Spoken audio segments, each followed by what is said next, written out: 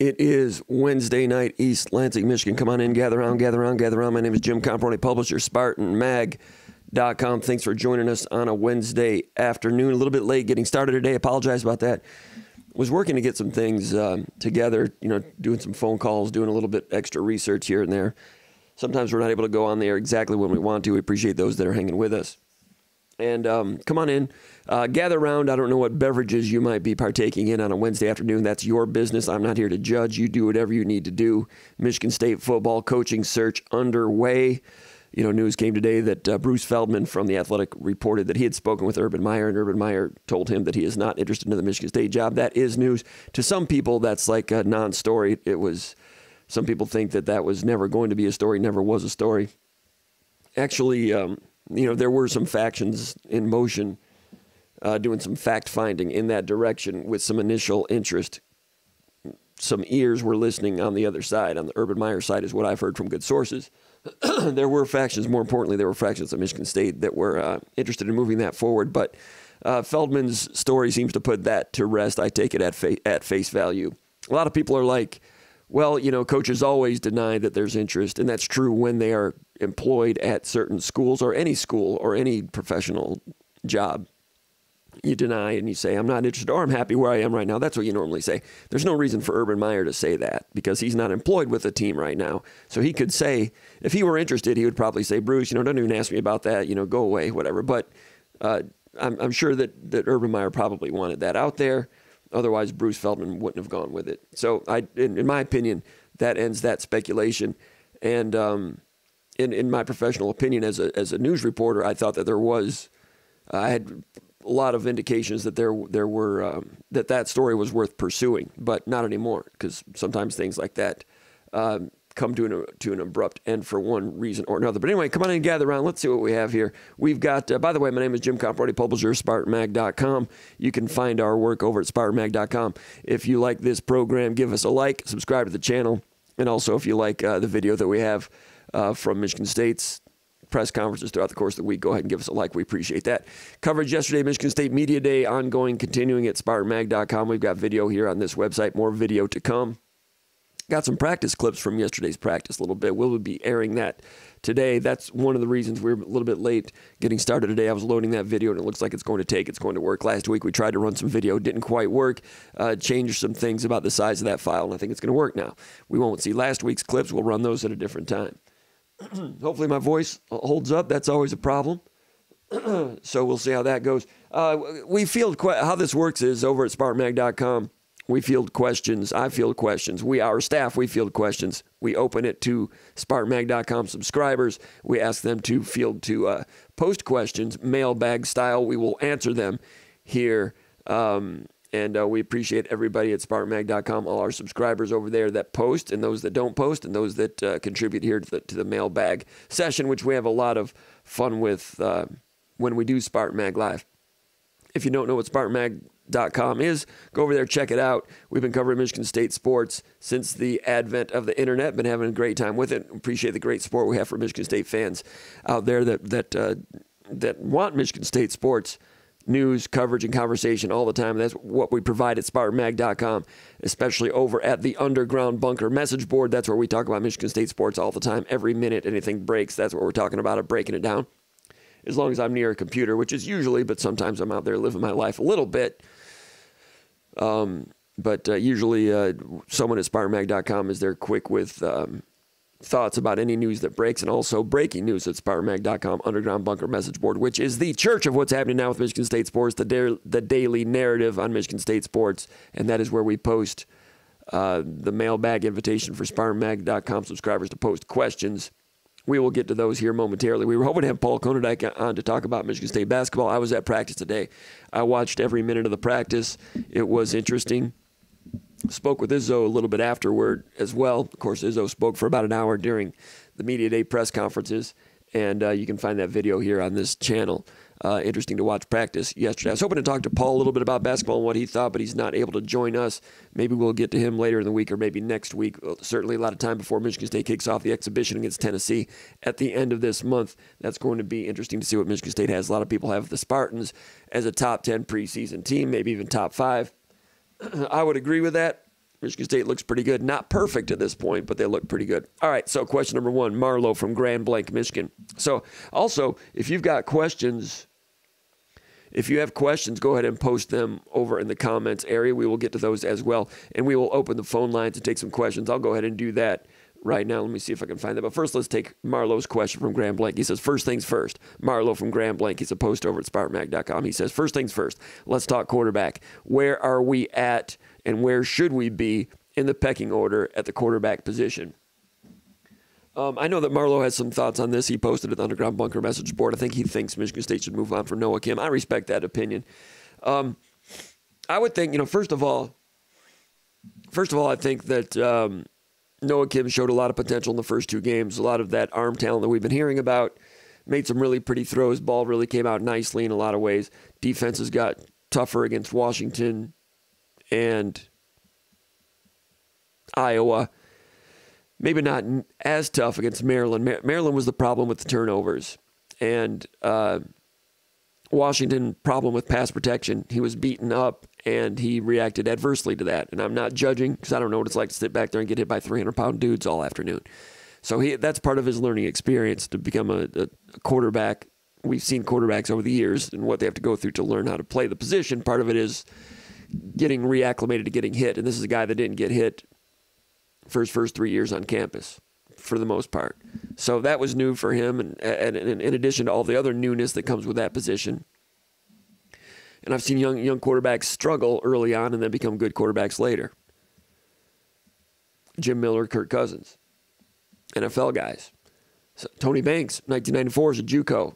That had some ups and downs in 94. No one thought he was an NFL guy necessarily. 94 had a great arm, came back in 95, had some good moments, got drafted, NFL career. Anyway, they learn as they go. We've seen that. So, Maryland game, I think there were still some elements of the shell-shocking from the Washington game affected him there. Now, if Michigan State were a stable program with a lot of good talent around him and things were going well and a stable coaching staff, he's the type of talented quarterback, if he were a sophomore with this talent, that you would ride it out. And you would see progress, I think, at some point. I think we saw some progress. I thought he stayed in the pocket a little bit better in the Iowa game. Now, a lot of people were really frustrated about the way Noah Kim played late in that game because of the ineffectiveness of the offense late in the third quarter into the fourth quarter. Now, at that time, Michigan State had a lead, and they're playing a very dangerous Iowa team in terms of a team that will turn you over. And low-scoring game, Kim had already thrown a couple interceptions. It was clear to me that Michigan State, this is not going to work, I don't think. I really apologize. I'm going to try to keep going with my voice. It's been bad all week. I'm not sure what's going on. I do have an appointment coming up in a couple weeks. Going to get some things looked at. But anyway, I've kind of had that voice problem for a number of years. So we'll see what's going on. And I appreciate those of you that have reached out that have given me advice on how to take care of this. And I've done some things earlier today to try to do some things. Not all of the things, but I thought we were ready to go, but it's not working that great, my voice. Anyway, as far as Noah Kim goes, at the end of the Iowa game, or into the fourth quarter, Michigan State was obviously trying to take care of the ball. Do not throw an interception. Iowa specializes in forcing turnovers. Noah Kim has had problems with turnovers. Michigan State has the lead. Iowa's offense is not good. Do not do them any favors. If nothing's there, throw it out of bounds. I think a lot of Michigan State fans saw him throwing it out of bounds, and they took that to mean that Noah Kim is ineffective, always will be ineffective. No, that's not the case necessarily. I'm not guaranteeing he's going to be great down the road, but do not misconstrue what was going on in the fourth quarter of the Iowa game as Michigan State was trying to protect a lead as to Noah Kim's ceiling of potential or long-term deficiencies. He was following the game plan. And I can't argue with the game plan because it's exactly what we talked about in the pre-snap read. Iowa is dangerous. Noah Kim can't yet quite be trusted against the defense like that. Stop the Iowa run. Establish the Michigan State run. Don't turn it over. Make Iowa beat you. Punt. Make Iowa beat you with their offense. Punt. And that's what Michigan State did. They got the lead 16-10. Became conservative. Some of you get the hives when people talk about conservatism in football. But against that defense, with that quarterback in that situation, against that offense, that was the right thing to do. Punt it, try to get first downs. If not, punt it back to them, make them go the length of the field. And that was working until they had 2 bad punts. The 15-yard shank led to a field goal, and then the game is tied. Incompletion, punt return touchdown, misdirection on the punt. Directional punt was supposed to go left, went right, touchdown return. Eckley's a very good punter. I mean, he's had a pretty good season. Had a very good day that day up until those 2 punts. I don't mean to pile it out all on him, but the strategy, the conservatism, keeping tight reins on Noah Kim after the first 2 interceptions, that was all working. It was all on schedule until those 2 punts. Now, they'll play Rutgers, a decent defense, not as good as Iowa. Will we see Noah Kim play quarterback against Rutgers? I'm not so sure. I think Harlan Barnett, after the game, was asked about the quarterback situation, and he said, we will look at that, which is different than what he said after the Maryland game. After the Maryland game, he said, Noah Kim is our quarterback. Even though we took him out in the 4th quarter of the Maryland game, he is our quarterback. This time he didn't do that. He didn't say that. He said they would talk about it. It's a bye week. They got 2 weeks to practice and work in a new quarterback. It would not surprise me if that's the case. I've not heard that for sure, but it wouldn't surprise me if they start Caden Hauser. In the meantime, Harlan Barnett has basically been notified that he's not going to be the coach next year. Call from Old Tuck. To accept, press 1. To send a voicemail, press 2. All right, let's go out to Austin, Texas, by way of the Seaway Conference in Ludington, Michigan. Bring in our old friend, Old Tuck. He is a longtime listener here at SpartanMag Live, and he's a SpartanMag subscriber. I'm going to bring him in. I appreciate him offering to check in off the bench, even though I didn't open up the phone lines officially. But I'll bring him in because you've seen I'm laboring here with the voice, and I think Old Tuck wants to help me out a little bit. I appreciate that. We've been talking about the quarterback situation at Michigan State a little bit, but let's go out to Texas and see what Old Tuck's got to say. Are you calling from Texas, Old Tuck? Yep, I'm on my way back to work here. I'm on my lunch break. Well, make sure you get your work. Make sure you get your work done. We don't want you pulling a Mel Tucker here, my man. Come on, what are you doing? How you doing? Getting your job done? Well, yeah, I mean, sorry about that. I'm on my way back. I'm on my way back to Dell. We work remote a little bit and in the office a little bit, so I'm on my way back to sell some servers and computers. All right, what's on your mind? A few things. Number one, as a reporter, are you going to be there tomorrow outside waiting for Mel and the entourage to come in for their hearing? I don't think Mel Tucker's going to be at the hearing, and you may want to turn down you may want to turn down your computer a little bit so I don't get some feedback. Tucker has kind of indicated that he and his attorneys are not thrilled with some portions of the investigation and the hearing, which some people take as a precursor that he will not be there. Personally, I don't know for sure, but I'm not expecting him to be there. Okay. All right. I just had one other question. It's not football related. The Urban Meyer talk to me, I mean, I just don't see it. I think if he's going to go somewhere else, he wants to go to a place that can bring in a bunch of talent quickly, most likely in the South. I just don't see it. I get that he wanted to come when he was at Bowling Green or whatever, but that was 25 years ago, and he was trying to ascend. So I don't think that's happening. I think we need to move on from that. Izzo yesterday gave a real nice, press conference there. It covered a lot of stuff. My question for you is, if Malik Hall, and you mentioned something about his shot a few weeks ago, if he's not able to stick the 17-foot jumper with consistency like Goins and Tillman and Granger and all the guys, do you think we could see Kohler slide in there at some point to the 4 this year? And I have a feeling Kohler's going to be able to make consistent jump shots by the end of the year, judging by what I saw last year. Great questions. And I was watching Malik Carr very closely yesterday.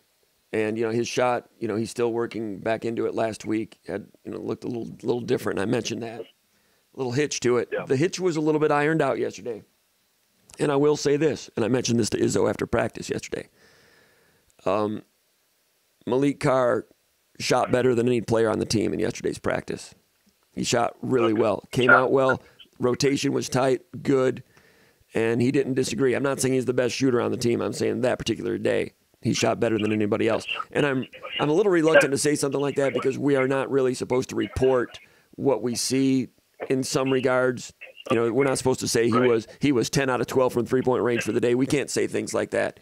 But I'm comfortable in saying that he shot well yesterday. Now I talked to him about his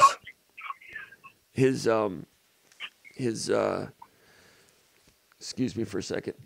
I got a little feedback there. I talked to him a little bit about his health. You know, he was playing with a hurt foot for most of last year, and it bothered him. He had surgery. He feels better now, so now he's getting the technique and the fundamentals back in place, and he feels good about that. He's excited, but there's a confidence thing there that needs to be worked back in, and Izzo's working on his confidence. You know, Malik Hall brought it up that it was some physical problems, some physical health, and some mental health situations also. So, you know, he's had some problems with health in his family, his father, and so forth.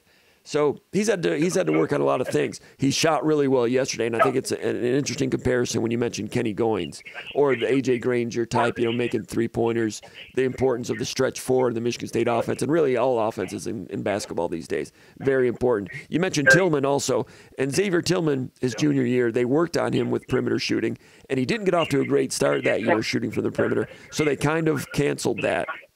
They ended that experiment. You know, Marcus Bingham had some chances to shoot from three, and they kind of canceled that.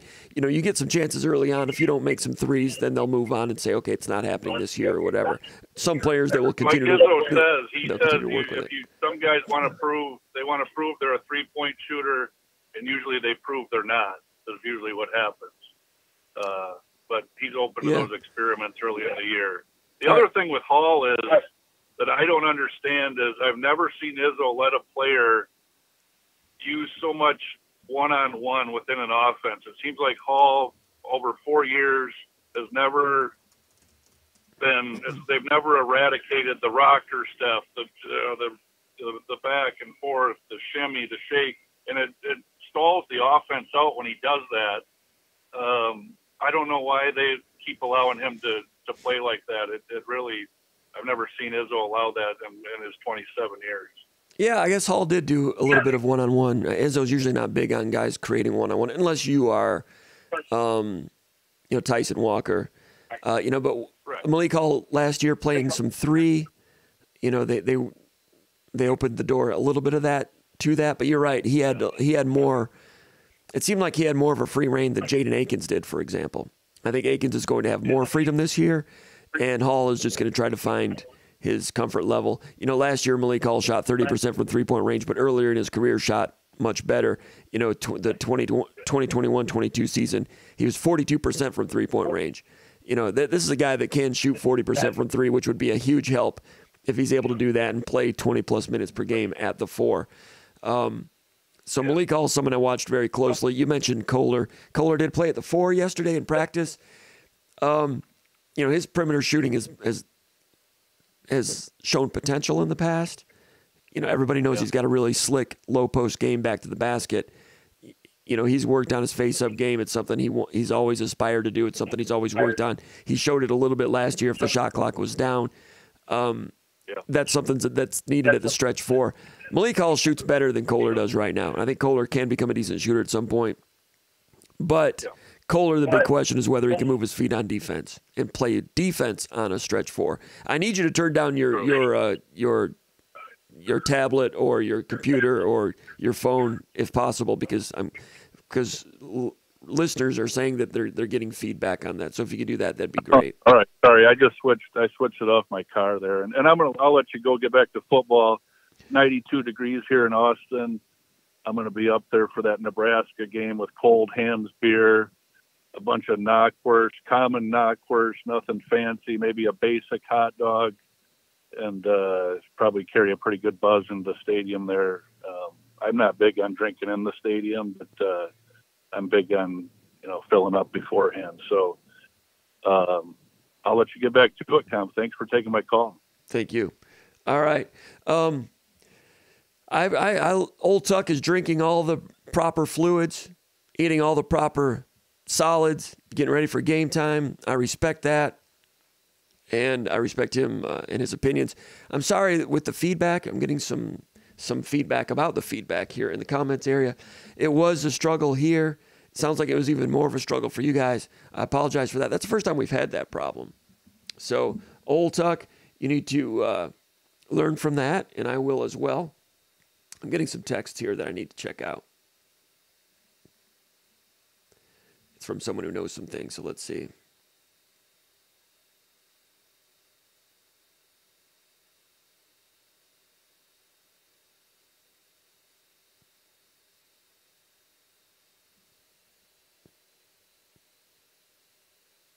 I'm reading something here.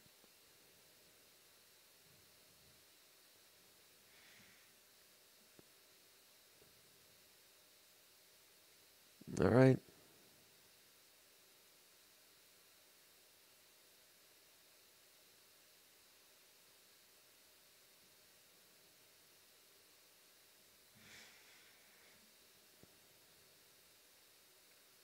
All right.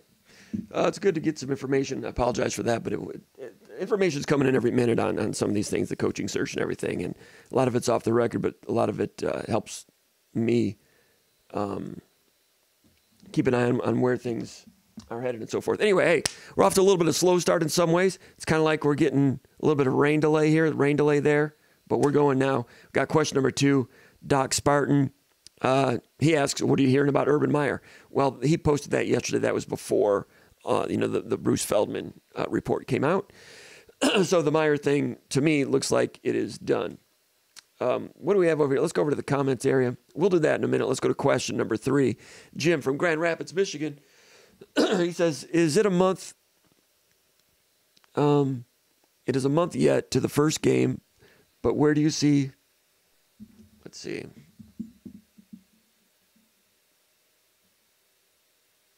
All right.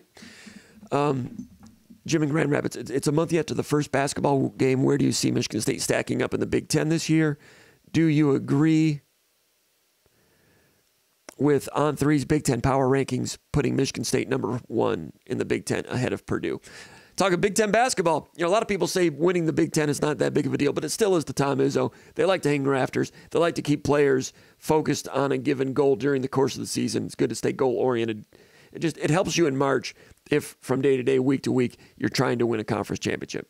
Some media members, fans might not think it's a big deal, but internally it is. And for a lot of other fans, it is a big deal to get a trophy, put up a banner, and all those things. Purdue won the Big Ten last year by 3 games in basketball, right? And they've got 5 starters back, right? Including National Player of the Year, Zach Edey. Now they lost in the first round, NCAA tournament. Who beat them? Was it Fairleigh Dickinson beat them? I sat there and watched that game, and I can't remember who beat them. I think it was Fairleigh Dickinson. The amazing thing about that game is, I'd say late in the first half, you could see Purdue's players at courtside, their faces becoming worried. Second half, I was right by the baseline. Fairleigh Dickinson, or whoever it was, would score. Purdue would get the ball out of the net, give it to the guy to inbound it, and they looked like they were Friday the 13th. You could see it on their face. And it's got to be hard to play basketball when you're scared. They were scared. Because you don't want to be... Let me see here. I mean, information coming in from some people in the know. All right. So anyway, can't tell you what that was all about, but it's interesting. All right, so I can, but I don't want to get people all, I don't know.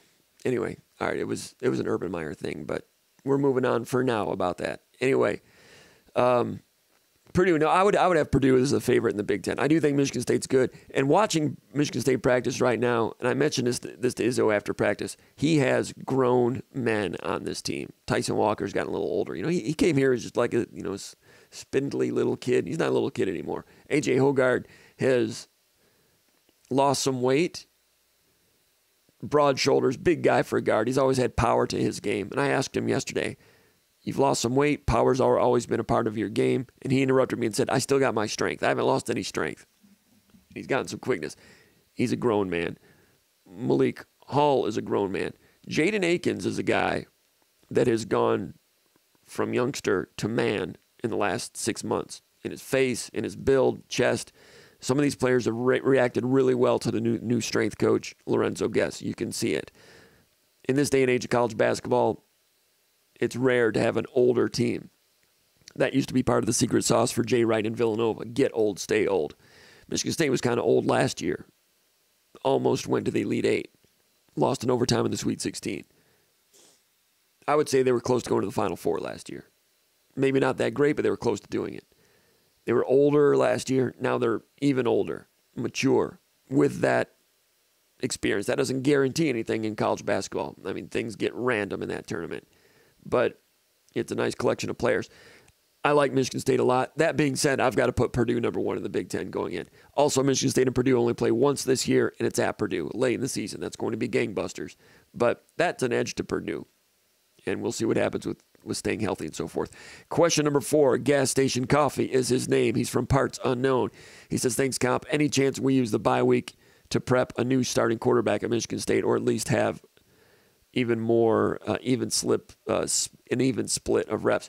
Good question. I heard that the reps with ones were evening out, even going into the Maryland game. So yes, I would expect that they could take this week and give Hauser, I think, more reps at the one. I don't know that this is happening, but give him more reps at the one than Kim to see what it looks like, because you're not getting ready for a game. You can work on yourself during a bye week. I would think they would do that. And earlier I was saying I'm not closing the door on Noah Kim like a lot of people are saying, and that was what I was talking about before Old Tuck called. I would caution Michigan State fans to not judge Kim based on those third down incompletions in the third quarter and the ineffectiveness of the offense in the fourth quarter against Iowa. They were trying to tail it to pare it down. Now, once the game was tied, then they tried to push it down the field, and they had the I can't remember if that was the one when Trey Mosley had the injury after they were already down 7. But, they tried to push it down the field when it was tied. It ended up going 3 and out. And that was, at that point, of course, they're not trying to be conservative anymore because they've got nothing else to try to protect. That last drive when it was tied, they had a play action come back to Montorie Foster incomplete. Then they ran that new play, that delay sprint out pass, where it's kind of like a play action, and then a delayed sprint out, and on the run hit Montorie Foster for a gain of 7. Noah Kim did. Then on 3rd and 3, that's when they had 3rd and 3. The ball was taken out of Noah Kim's hands. You had the false start from Evan Morris. Then 3rd and 8, false start from Spencer Brown. Then on 3rd and 13 against that defense, incomplete, throwing to Mosley on a comeback. They kind of had a levels concept, kind of a flood.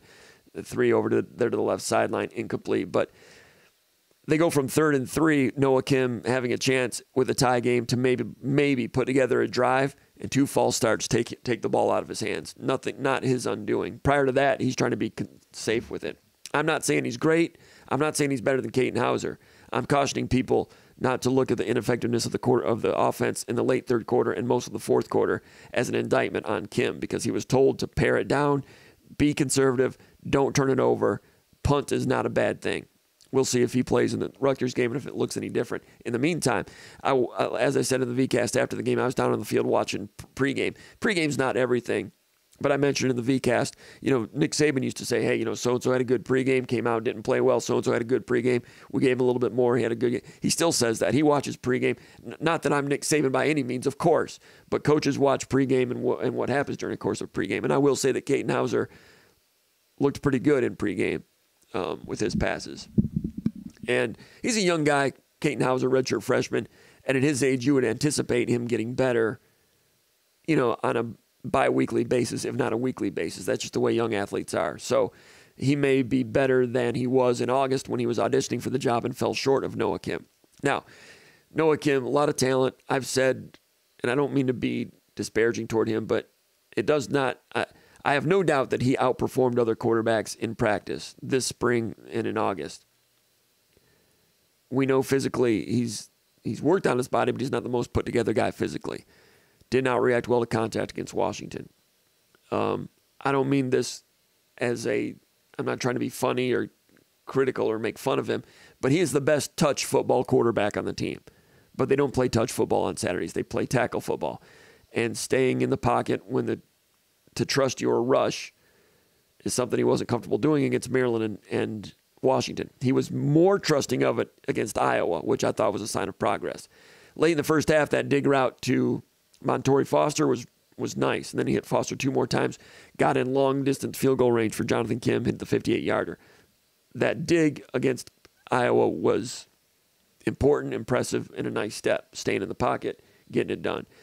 I do think he can build on that. I think he's shown poise, pocket poise, presence, improvement in a couple of weeks. However, had the interception in the red zone on the stutter and go to Foster on 1st and 10 at the 20-yard line.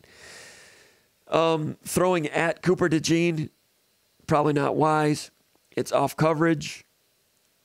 Stutter and go against the off coverage. He didn't bite. Probably not a great play call decision and not a great throwing decision. Interception, lost 3 points there probably, if not a touchdown. Michigan State's had trouble turning red zone opportunities into touchdown with Noah Kim. That one hurt. That was one of the turning points of the game. State was leading 6-3. Kick a field goal there in a low scoring game. 9-3. Maybe you're onto something. You score a touchdown there, and you're up 13-3 against Iowa, and their offensive challenges would have been a big step toward victory even early in that game, right? Don't get those 3 points. Change of momentum. They had a little sneak route, rub route against man-to-man, 30 yards plus, I think 30 yards plus 15. Tunmise Adeleye roughing the passer. They're right back in business. Counter boot pass to the tight end for about 13. The counter boot for Iowa is something that they didn't do with McNamara because he was immobile. McNamara goes out. Deacon Hill comes in. He has mobility. That's an old staple of the Iowa offense. They run it with him. They can't run it with McNamara. How much Michigan State played defense in preparation for the counter boot, I'm not sure. Something Iowa has done for years. They've not done it this year because McNamara has been injured. I would hope that they worked on it based on Iowa's history. He came in, that plays right back in the playbook. Ferentz was talking about that, there's some plays we can't do because of McNamara's problems with mobility. I would hope Michigan State prepped for the counter boot. On one or two of those passes, it didn't look like they were so great at it. All right, so they get a 32-yarder, little rub route. Darius Snow falls down. Darius Snow playing hurt to an extent. Bless his heart, doing the best he can. They need him because they're low on linebackers. Rub route, falls down man-to-man, 30 yards, roughing the passer, 15 more. Counter boot, another 15 or so. Then they get there. And then, that little now route, the little tight end screen to Eric Ald, breaks 5 tackles, touchdown. Only touchdown of the game, I think, maybe, by either team. So you go from 6-3, maybe 9-3, maybe 13-3 to momentum change, a couple of plays, and all of a sudden Iowa's winning. So that turnover obviously was costly. Not only did it cost Michigan State points, it provided a spark for them that they carried over to offense. Huge play, not a good decision. You could even say not a good play call. I don't know. DeJean was licking his chops at that stutter and go in the red zone. One way or another, Michigan State's red zone offense has not been good, whether it be play design, play calling, or Noah Kim, or running game. All those things. So, Caden Hauser, it would be interesting to see what he has for us on the outside. The coaches are at practice every day. They see what's going on. They know what they have there, and Peyton Thorne would be an interesting choice. Maybe he gets in there and he's ineffective. And then this is not talked about for the rest of the season. But until he gets in there, it's going to be talked about. Let's go over here to the comments area. Old Tuck, he was in first. And then he called the show. So we appreciate Old Tuck calling in on his lunch break in Austin. Eric Iverson says go green. Nolan Schroeder from Grand Rapids. Ben Chi, coffee still drinking coffee. Proud of him for that. James Bannon, he's got a question. We'll get to that a little bit later from Sterling Heights. Former Beaverton High School point guard. Beaverton, is that up there by Higgins Lake? Let me see here.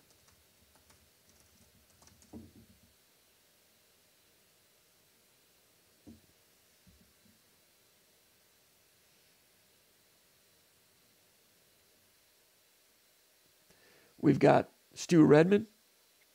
He's around. Yeah, Beaverton is just northeast of Clare. It is technically up north. There's a singer-songwriter, I think, from Beaverton that mentions Higgins Lake, and I can't think of his name. He's independent. He's not made it, but he's quite good. I think he's from Beaverton. Anyway, I'll look into that for you a little bit later. 09 says, oh, look who decided to show up. Scrum and 85 says, hey, everyone. So the starting lineup, you got Old Tuck running the point today. I know Old Tuck is a big man at heart, but we need him running the point. I like his leadership. I like the fact that he showed up early and made the phone call. He's running the point. Iverson, he's my 2 guard, and we're running the Iverson cut for him. Slice cut over the left wing going to work. Eric Iverson is the 2. Schroeder, he's the 3. Ben Cheese, the stretch 4, and James Bannon's down low at the 5. Old Tuck from Ludington says Brian Musalam uses social media daily up until middle of September. Is that noteworthy in your opinion? Uses social media daily up until middle of September. I mean, he's noteworthy. I'm not sure about the social media aspect of it. Stu Redmond says he denied interest in the OSU job when he was not coaching and was at ESPN. It's a great point, Stu. That's a good point. I was not aware of that timeline when he was working at ESPN and denied interest in the Ohio State job. Good point. In the meantime, all right. Adam Stevens says he denied the OSU job when he was at ESPN. You're incorrect about that. Rosalind Russell says Feldman was wrong about Tucker and LSU. Scrum 85 says then why wouldn't Urban say it himself? Old Tuck says Hall is not going to consistently make jump shots this year. Do you see Kohler sliding to the 4? We talked about that when he called. Malik Hall had a good practice yesterday. I'm not going to be in the habit of talking to you mentioning every time someone has a good practice. I'm not that guy. But Malik Hall, with the injuries he's been battling, and last week, I had some questions, but I just thought it was worth mentioning that Malik Hall shot the ball well yesterday, and I'm sure he felt good about it, and he should. That's just one practice. Doesn't mean anything, but he's been a guy that's been a 40% three-point shooter in the past, and I think he's got the potential to do that again if he stays healthy.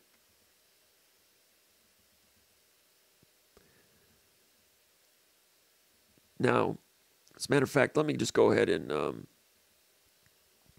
while I talk, I'm going to go ahead and run some video from yesterday. If I can find it, I had it right here a second ago. There it is.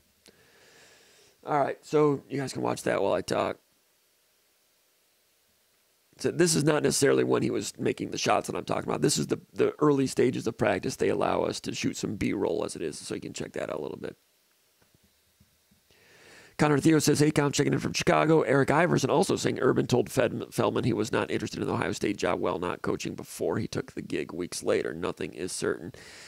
That is interesting. And I had forgotten that part about the Ohio State job and Feldman because I wasn't really following it that closely. But thanks to those of you that are bringing that to my attention, that's the way it is in this day and age of trying to be a sports writer and sports content provider. Is a lot of times people in the media or fans know way more than we do, and that's an interesting point. I did get a text from somebody that's in the industry, not in the media industry, but in the sports industry, who says the Feldman thing, not my words, but just it's kind of a utilization type thing.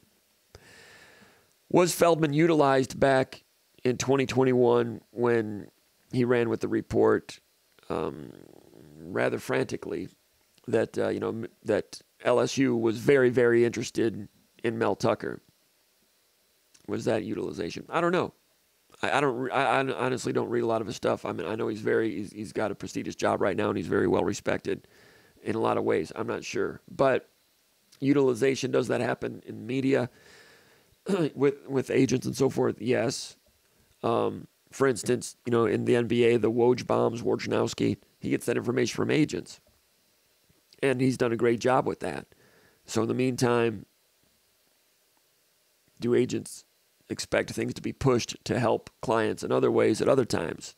I'm not saying that happens with Wojnarowski, but these things happen. So is utilization taking place here? I don't know.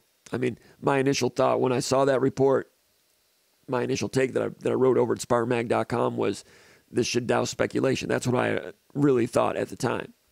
I still do, but these things make me pause a little bit. Some texts I'm getting, and the point about Feldman and Urban Meyer at Ohio State and what turned out to be disinformation back then, if I'm reading it correctly. I wasn't aware of that. I can only tell you what I see and what I know as I go, and so I'm learning things while on the air here. As for Urban Meyer, a lot of people were saying it was never going to happen. It was just clickbait information. I said at the beginning of this show that it was more than that I'd heard from good sources that there were factions at Michigan State that were interested, and the interest was being reciprocated to an extent in terms of listening and so forth. And whether it be boosters or MSU officials, there was some interest there. That does not mean the entire Michigan State operation was interested. There were some that hadn't yet come out against it. It hadn't gotten to that point, but there were legs to the smoke there a little bit. Just like there were legs to the smoke, so to speak, if I can mix metaphors, back when Tom Osborne was interested in 1999. I mean, going way, way back, there were indications, going back to 95, Rick Neuheisel, Bill McCartney, things like that, some of these things, there are coaches that are interested. All right. What do we have here? Spartan AG999 says, "Go Green. I can't wait to watch this basketball team win a bunch of games. It's going to be fun." Ben Chi says, "No matter what Feldman says, the urban story is not dead, in my opinion." Kalamala Ding Dong says, "Why was he on campus on Tuesday? There's no reason for multiple sources to make that up." Tom Helderman says, "Only believable new coach talk comes from UComp. Keep it up." Thanks, Tom. I appreciate your support, but in this case, things are happening quickly. They happened quickly yesterday. They happened quickly the year before, the day before, the week before. I don't know for a fact that he was on campus. I've not seen any indication that was the case. Old Tuck from Ludington says, Strayhorn's podcast people says he cut ties with Musalam's people a while back. Strayhorn's podcast people. Do you think there is any significance to that storyline? I don't know much about that. I've heard things, but I don't know much about that. Clark Marier says, "Go Green," checking in from Monroe, Michigan. Groove Spoon says, "Loving the early afternoon live." Thank you to Groove Spoon for everything Groove Spoon did as an important piece of the live music fabric in East Lansing in the 1990s. So thank you, Groove Spoon. You don't have to thank us for an afternoon Spartan Mag Live. Thank you for all you've done as one of the great bands in East Lansing in the 1990s. Old Tug says, "Urban Meyer ain't coming to East Lansing, folks. It's time to focus on somebody else." JS says, "Interesting about Urban and Ohio State job." Ronnie says, "Coach, we need a coach as soon as possible." Settle down, Ronnie. It's going to be all right. Have some dip.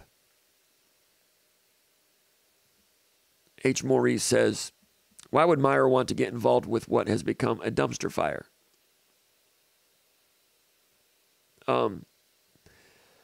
It's a good question.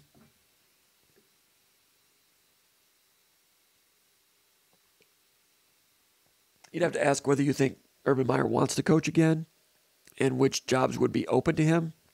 Let's just speculate here. Does Urban Meyer want to coach again? I suspect he might want to. He just coached in 2021, right? He may not want that to be the last thing he does as a coach. Excuse me. Would he want to coach in college? Of course, because NFL's closed to him. Is he ever going to coach again at Ohio State? No. Is he going to coach at Michigan? No. Is he going to coach at Notre Dame? No. Even though Notre Dame thought they were going to get him when they fired Ty Willingham. He ended up taking the Florida job. Is he ever going to coach at Florida again? Probably not. Is he ever going to coach? Would he want to coach in the Midwest? I suspect so. SEC, maybe. Tennessee, is that job coming open anytime soon? Doubt it. Michigan State is not Ohio State. Is it close enough for a coach with an ego to think he can get something done there? We know that, he was very interested in the Michigan State job way back when he was at Bowling Green. He knows what Michigan State's about. He's been in the stadium. He's seen it when it's lit. He's lost to Michigan State a couple of times. Once in Columbus, once in Indianapolis. So if he wanted to coach again, I could see where he might think that it's attractive and maybe not the dumpster fire that you think it is. It is a dumpster fire right now with what Mel Tucker did. It is a dumpster fire in terms of some of the uncertainty with no president and the NIL situation. You're right about that. Would a coach of his ilk think that he could go through that with no problem and get NIL going and mobilize troops and take care of those things? Probably so. So you're right, it is a dumpster fire in some ways, and some coaches would not be inclined to entertain this particular job. A coach with a lot of ego that has done a lot of great things in the past might look through all that and say, I want a job, I can do it there, give me a shot. I'm not saying that's the case, but you asked the question why, and I addressed that a little bit.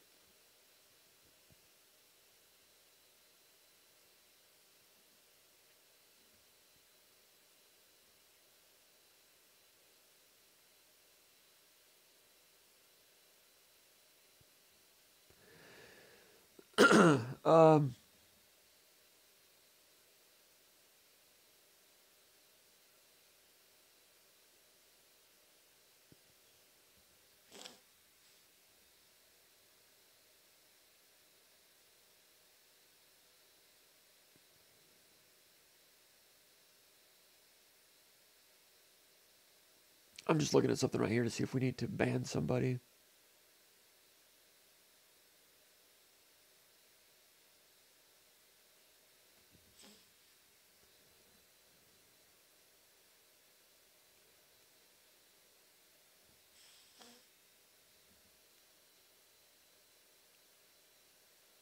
We got someone called Riverfront 101 here talking.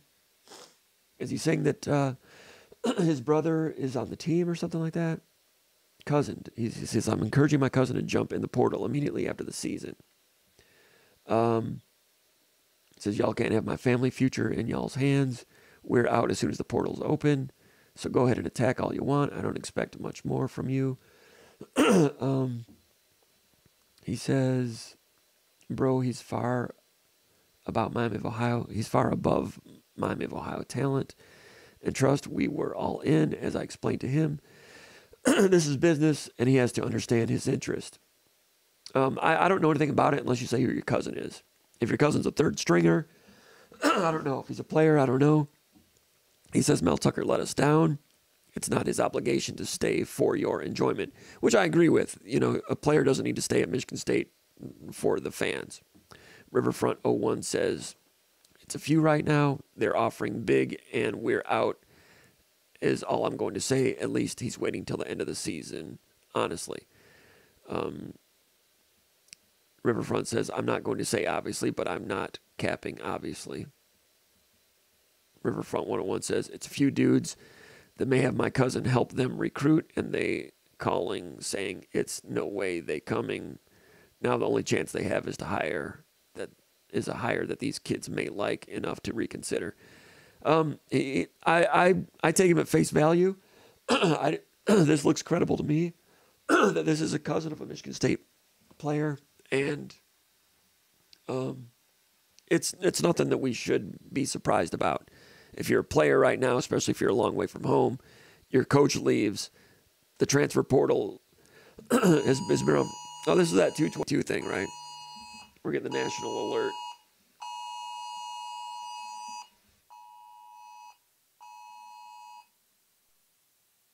That was a national alert. That was the emergency broadcast system. We were told that was going to happen, so your phone probably went off too. That was a test. That was only a test. All right, so we'll move on. Let's go back here to. But anyway, as far as the transfer portal goes, I want to finish that thought. It's obvious that if you're a Michigan State player and your coach is gone and there's uncertainty and the season is teetering and the NIL thing happened and everything else, of course, there's going to be players thinking about the portal. And of course, there's going to be family members that have an opinion on it one way or another. And sometimes a cousin has a big hand in that, and sometimes they don't. So we'll see. But yeah, I've heard, of course, I've heard that, of course, there's teams that have been reaching out even before the portal happens. The question is, once you go into the portal, then teams can legally talk to you. Now, teams are already talking to players, Michigan State players, looking through the roster, and there's good players there to be had. And there's NIL offerings that are going to be out there as well. So the question is, if someone enters the portal, are they still going to be on the team? Harlan Barnett was kind of asked that after the game in Iowa, and he indicated that he's not interested in that being the case. However, if 20 or 30 players enter the portal, you can't play football if you kick 30 players off the team for being in the portal. The comparison was made to the bowl game, the Chick-fil-A bowl game when Michigan State played in Atlanta. And Michigan State had 2 or 3 players that were in the portal, and Mel Tucker allowed them to play. Excuse me, I'm sorry. There's a little, Barnett said that was a little bit different. It was the end of the season, and those players, some of them were on the field goal protection unit, so they allowed them to play, which I thought was it was a unique move because the portal is still new, right, in some regards. I thought it was a charitable move by Mel Tucker to allow those players to play. Michigan State utilized them, and they moved on. That was one game late in the year. This is different. How many, 5, 6, 7 games to go? Barnett indicated that if people entered the portal, he would not be inclined to keep them. But like I said a moment ago, if 25 players go in the portal, you can't play with air. You can't go to the Air Force rules intramural team and pick players up to finish the season. So that's one of many rock hard play situations that Harlan Barnett is in right now, and he's doing the best he can. He's trying to help the program, trying to help this team and these players, and things around him keep making his job more and more challenging, including injuries. Of course, Jacoby Windman out for the year. Trey Mosley injury situation has not been reported by the team. Of course, they're not going to until right before the game. But I'm not expecting Trey Mosley to play anytime soon. Maybe the rest of the year. That's not confirmed. But my point is, Trey Mosley was one of the best leaders on the team. Windman, one of the best players on the team. You lose your head coach, all these other problems, and your 2 best leaders get injured. Harlan Barnett trying to hold it together. Tough job. Let's go back over here to the mailbag. Bob in Asheville, North Carolina says, whoever the new coach is, what would be the main things you would be looking for if you were hiring the head coach? That's Bob from Asheville, North Carolina. A lot of people talk about assistant coaches. That works sometimes. That worked with Oregon right now with Dan Lanning. That looks like that's going pretty good. He was a coordinator at Georgia, young guy, dynamic guy, a lot of personality. He was sniping at Deion Sanders a couple weeks ago. People have different opinions about that, but he strikes me personality-wise as somewhere between Nick Saban and P.J. Fleck, and that's a volatile mix. Also did a good job as coordinator at Georgia with great talent. He's off to a good start at Oregon. Cristobal left him with good talent there. That looks like it's a pretty good hire.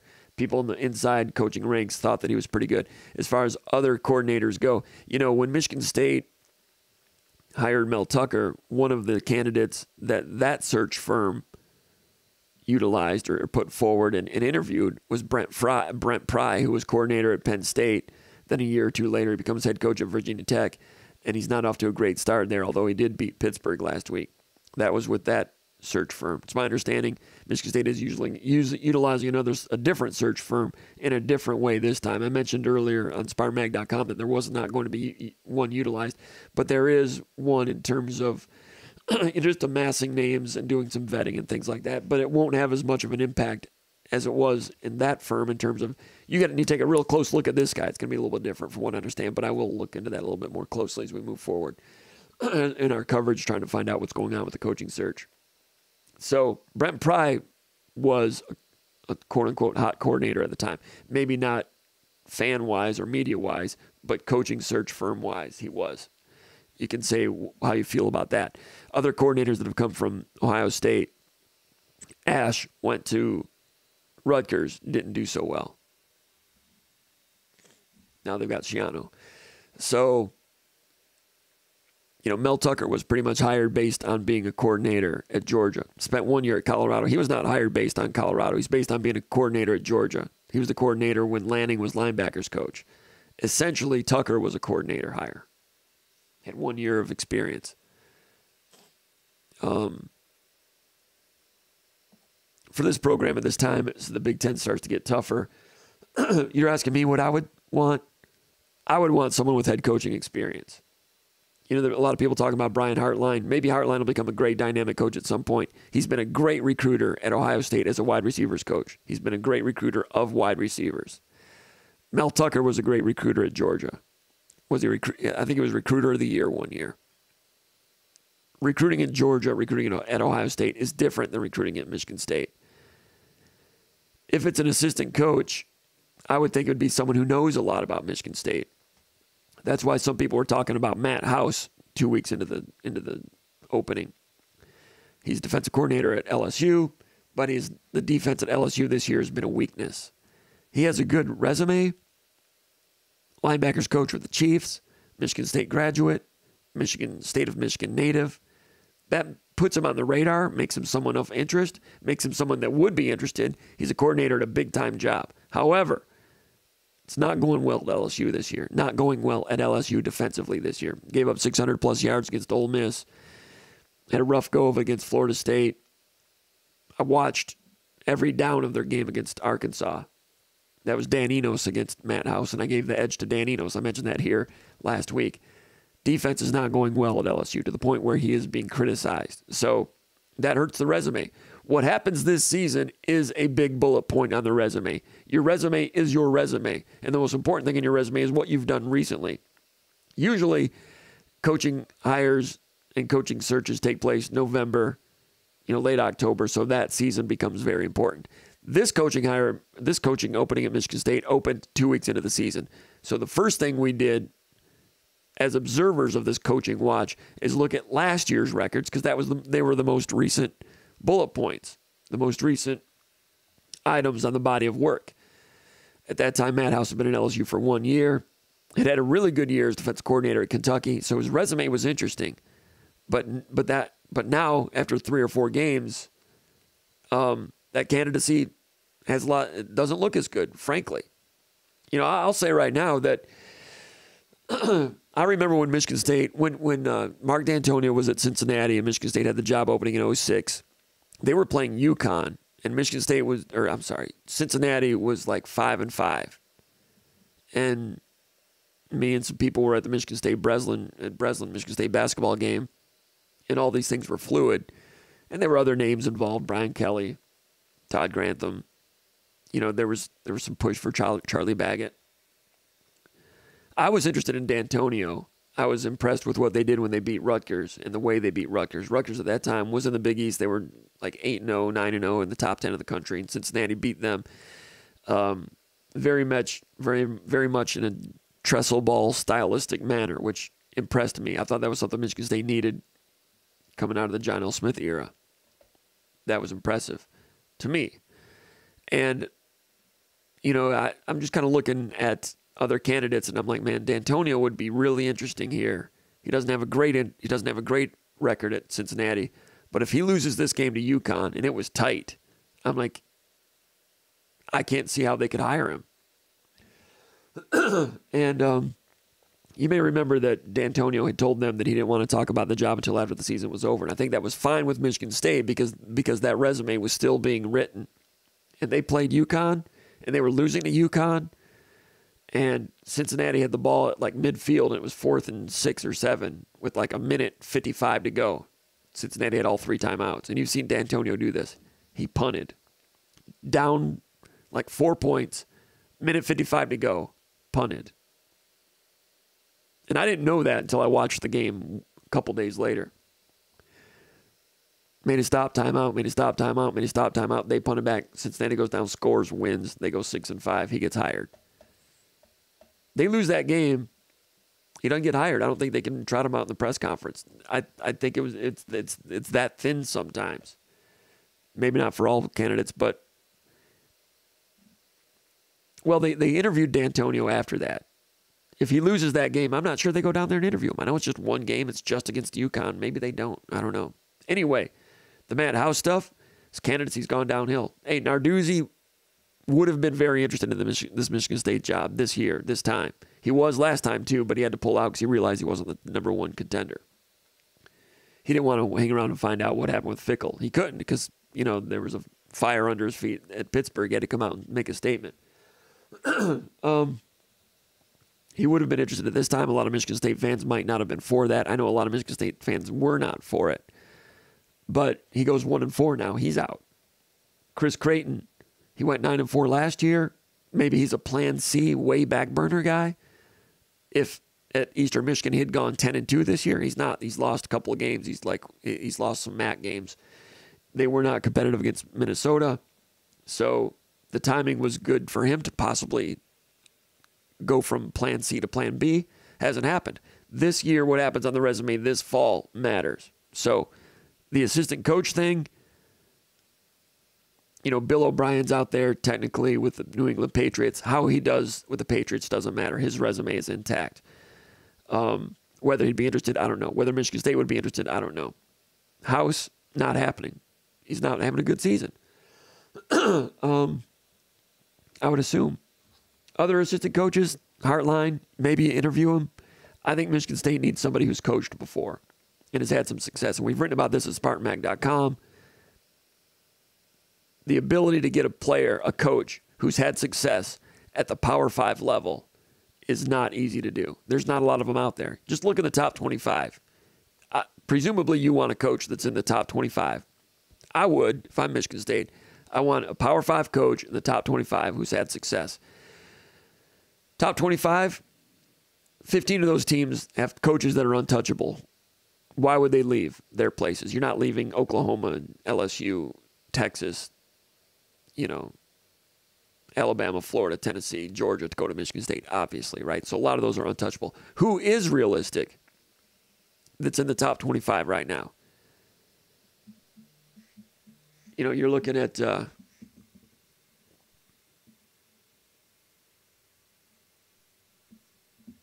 gotta send this text.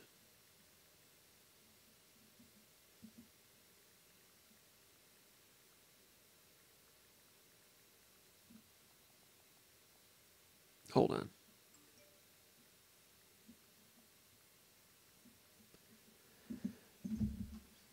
You look at the top 25 and coaches that are realistic and in the top 25, it's a short list. Dickert at Washington State, Jonathan Smith at Oregon State, Elko at Duke. Those are the three to me that stick out as top 25s that are realistic. I mean, I know Fresno State's in the top 25. Tedford's doing a really good job there, but he's in his 60s. Not realistic, right? So it's those three. And then some coordinators, maybe. That's what it looks like to me in terms of what I would be interested in. Let's let it play out, see what Dickert becomes at Washington State. Very interesting in a lot of ways. Younger guy, Midwestern roots from Wisconsin. And also it's about timing. Washington State and Oregon State getting left out of the Pac-12. Pac-12 shutting down. They get left out of the Big Ten and Big 12 expansion. Finances are a big problem at Washington State and Oregon State. Everybody knows that. Those programs are going to have a hard time paying those two coaches. Dickert was asked about the Michigan State job earlier this week, and he gave a non-answer answer, which is what you'd expect a coach to say. I'm happy where I am, whatever. That's what you say. That's what he said. You don't have to be smart to know that he would be very interested in a Big Ten coaching job. So, and interesting that Washington State beat Oregon State 2 weeks ago. I've not watched that game yet. I know we had Big Movie on last week. He was not impressed with the eraser relay aspect of that game in terms of the defense that was played. But then Oregon State goes out and shuts down Utah. I know Utah did not have Cam Rising, but still beating Utah, a very rugged Utah team, 21-7 was impressive for Oregon State. So we'll see what those two seasons, what happens with those two seasons. They're both in the top 20. Oregon State had a top 20 season last year. Very hard to win there. Pac-12 is a loaded conference this year, partly because Washington State and Oregon State are good. Let's see what they do the remainder of the year. Those two resumes are still being built. If they go on, if either one of those programs goes on and goes 9-3 this year, they would stay at the top of the list, in my opinion. Elko, I love everything I see about Mike Elko right now. I watched the first half of the Notre Dame game Sunday night, the second half of it last night, going over every play, looking to see what they did. So impressive. In his mid-40s, played at Penn, was a safety, Ivy League guy, but he's got this Midwestern roughness about him, even though he's a New Jersey guy and he's coaching in the ACC. His demeanor, I think, would go real well with what Michigan State's been in the past and what needs to take place at Michigan State. Defense, I mean, they'll one gap when they need to. They'll two gap with physicality. The coverages is part of their secret sauce. You know, combination coverage. They'll have corner going man-to-man, linebacker man-to-man, and a cover 3 over 2 over here, combination, and confusing opposing quarterbacks, among the nation's leaders in scoring defense and yards allowed per pass. And they're on the same page. You know, they're doing some multiple things in defense, and they're not fooling themselves. And they'll do man-to-man, and they'll do cover 2. When did they do cover 2? Just once. They put it on Notre Dame once. It was in the second half. It was the first play of a drive in the third quarter. I hadn't seen them play cover 2 the whole game. First play of a drive, boom, cover 2, incompletion. Might have even been a sack. But multiple on defense, multiple coverages, multiple with one gapping and two gapping, and they don't fool themselves without the greatest talent there. They did have that safety. Mauisi was his name. He was from U of D Jesuit High School in Detroit 4 years ago, and Michigan State looked at him. I think it was 2019, D'Antonio's last class. And he was an in-state guy that had a good – and I remember writing about him. All of a sudden, Michigan State was showing interest. I looked at his film. I'm like, yeah, that guy looked – if you told me he was a 4-star, I believe it. I don't know if those of you that are Maggers might remember. Guy's last name was Mausi. And Michigan State didn't get him. Ended up being like a 3-star guy. But he was like a late bloomer, diamond in the rough, hidden type player. Not much notoriety at all. I liked his film. And I was like, yeah, if you told me that guy had offers from everybody in the Big Ten, I'd believe it. At the time, Michigan State, I think, offered, and then MAC schools were offered. Ended up going to Duke. I forgot about him for 4 years. Shows up in the film. He's starting for Duke and doing a good job. Anyway, Cutcliffe recruited him. Elko's making use of him now.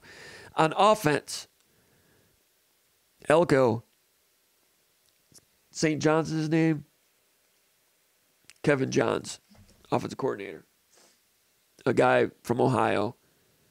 Had worked with Kevin Wilson.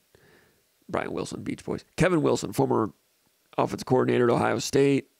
Head coach at Indiana. Spread tempo guy. They do that at Duke, a little bit of tempo. And, you know, Kevin Johns said that he learned a lot of that from Wilson, sprinkling in tempo at times and the effectiveness, how it can be effective at times. We've seen Michigan State try that. Duke will do it a little bit more repeatedly. They opened the game against Notre Dame. I think 7 of the first 8 plays were passes, tempo. But they're a team that rushes for over 200 yards a game. They want to run the ball. Inside zone with physicality, counters with physicality, come out. Then they'll do, you know, multi-receivers like everybody else does, and some Kevin Wilson concepts. They run the gamut. They are physical. They're multiple on defense and on offense. Kevin Wilson system with an Ohio guy. Other guys on the staff from Ohio. Offensive line coach. Cushing is his name. Used to be offensive line coach at Northwestern. Prior to that, he was tight ends coach at Northwestern and Superbacks coach at Northwestern. He's a Chicago area guy. Was at Northwestern, O-line coach. Became head coach at not Northern Illinois, but Northeast Illinois for 3 years. I didn't look it up, but he must have lost and gotten fired. Went back in the assistant coaching ranks. Was hired at Duke to be offensive line coach. So as an offensive line coach, used to be at Northwestern, a Chicago guy, Midwestern roots. D-line coach used to be high school coach at Buford High School in Georgia. One other guy had Ohio roots too. And one or two or even three coaches on that staff have lineage to Dave Clawson at Wake Forest, who I've got great respect for. Clawson has built programs at various places, Wake Forest, Richmond, Bowling Green, Fordham. And a number of these coaches were with Clawson. Elko was with Clawson at least two or three of those stops. So I've got a lot of fascination and respect for Elko, that he's been in staffs that had to build from that point. That was a great thing about D'Antonio. He was here at Michigan State day one of Nick Saban, saw him start to try to build. He was at Ohio State day one with Jim Tressel, was part of the building process there. Experience in being there for the build, I think, is valuable. Elko had that with Clawson at a couple of stops. He also was a coordinator at big-time places. Coordinator at Notre Dame, coordinator at LSU. That's why Duke hired him. So that's a case of a program hiring a coordinator and having success with it. Can Michigan State hire at a higher level, a greater level than Duke? Yes. And we did this study at SpartanMag.com a couple weeks ago. We looked at the bottom 34 programs in the Power 5. That's, everybody outside of the top 20 programs, top 30 programs. Because you have your top 20 blue bloods. There's about 17. There's like 9 or 10 super blue bloods and another 9 or 10 that are like borderline blue bloods. The borderline blue bloods are Auburn, in my estimation. Auburn, Texas A&M, schools like that, Tennessee, on down to like, I put 20 in the blue blood category. I threw Nebraska in there and UCLA just to make it an even 20. And then there the next 10, in my estimation, were like 8 or 9 or 10 schools that think of themselves as top 25 programs, and they are or are not, depending on what's going on at that school at that particular time. Michigan State's in that category, between 20 and 30. Michigan State, Iowa, Wisconsin, Arkansas, South Carolina, Washington, schools like that, Oklahoma State. And then, in my estimation, the next 30 to 64, that's everybody else in the Power 5. Syracuse, Texas Tech, Oregon State, Kansas State, those type of schools. Everybody else, Wake Forest. I just categorize them that way, and then I look to see where they got their coaches. Out of those bottom 34, there was only one of those bottom 34 schools that they got their head coach from another Power 5 school. Only one out of those 34, and that was Louisville, who got Purdue's coach, Jeff Brom. The other 34 either elevated interim coaches or got assistant coaches, coordinators, position coaches from the NFL. 3 of those coaches had Power 5 experience. Brett Bielema, but Brett Bielema did not come from a Power 5 school. He came from the NFL as a position coach to go to Illinois. There was 2 other ones I can't think off the top of my head. Point is, the bottom 34, they don't have the power to hire established Power 5 coaches. Louisville did. They got Jeff Brom. He was a native son. He had played at Louisville. He was coming back home. They got him. But of the 34 bottom rung, I don't want to say bottom rung, but they're the non-blue bloods. They don't hire from proven Power 5 schools. Michigan State, you can argue, is in the bottom 34. And if you do, you could say, okay, that would make 2 because they'd gotten their previous coach, Mel Tucker, from a Power 5 school, Colorado, even though he wasn't successful there.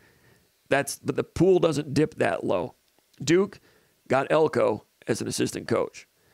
In my estimation, Michigan State has benefited from watching Elko go from power job coordinator Notre Dame, power job coordinator LSU, on the job training Duke, successful, boom. That's a guy that checks all the boxes. I'm still looking into him, but at first glance, and I've done more than glance, but that's the type of guy you're looking for. And you probably saw it. You may have seen the Notre Dame game. Notre Dame was down 14-13. Quarterback Hartman scrambles on 3rd and 18, or was it 4th down? Might have been 4th down and 15 or something like that. Tuck scrambles, picks it up, and then they go ahead and win the game.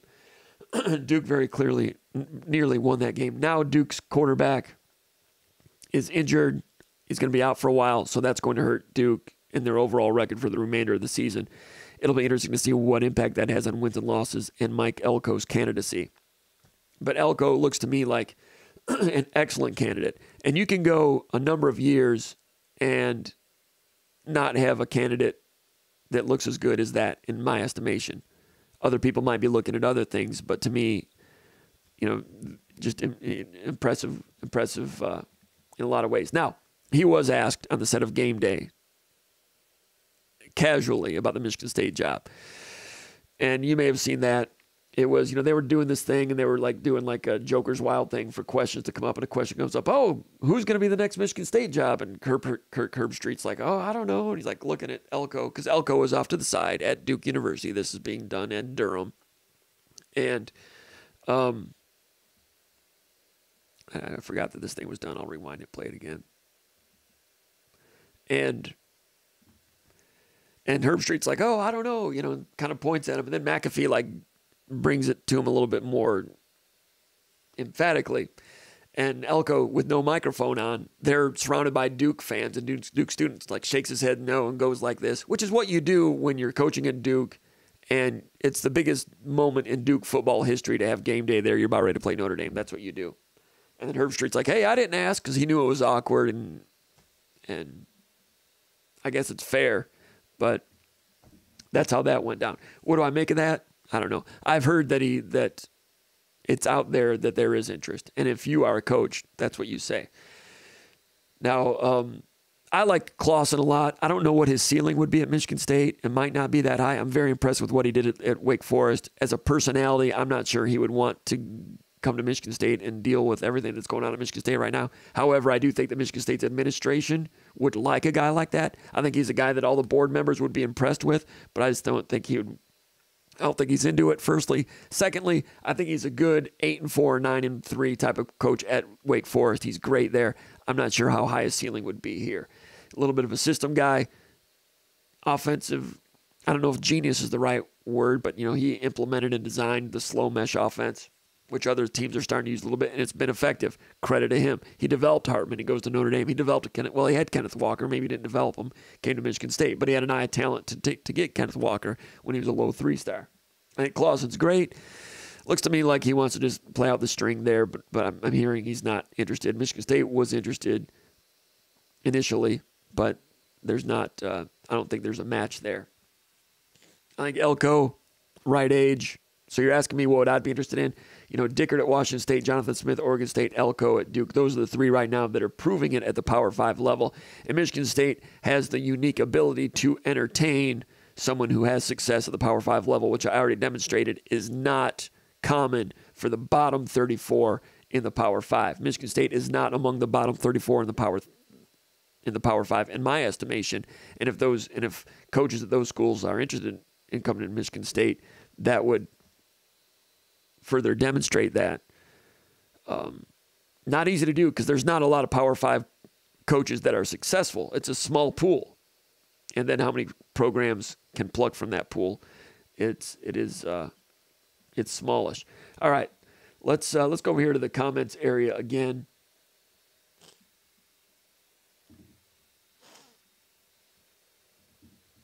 I was going through all the. Let's see what's going on with.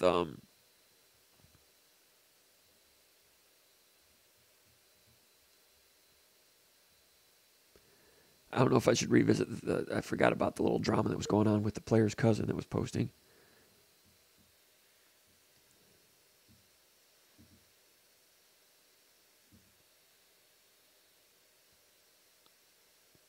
Yeah, I'm going to turn that off for now, because I forgot that it was running a minute ago. All right, let's go here to the comments section, because things are happening every second. I want to make sure I'm not missing something. So this is why I usually like to do this show at night, because usually by that time things have calmed down.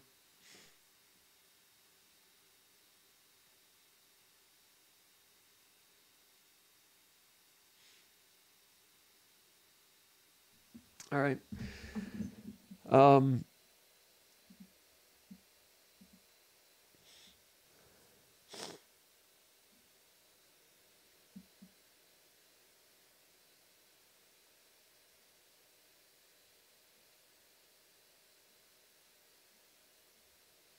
All right, sorry for the delay there. Riverfront says most should transfer. This school is not ran optimally. Bottom of the Big Ten, he says. I'm encouraging my cousin to jump in the portal immediately after the season. He's not going to say who it is, but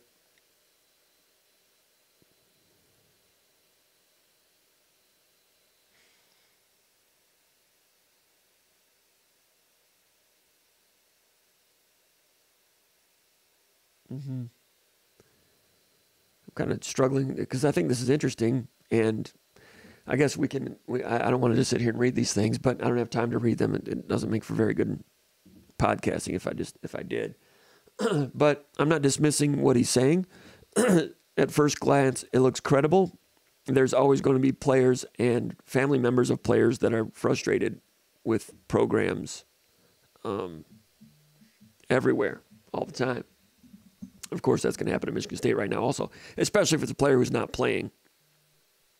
Call from Shined Up Auto Detailing. To accept, press 1. To send a voicemail, press 2. They just got a commercial. Hey, we don't have a producer here. You call in, you go right on the air. And not many people... I don't use that phone a lot for a lot of things, and I usually don't get many spam calls. That's a rare one. Sorry about that. I'm glad it was innocuous. Okay. I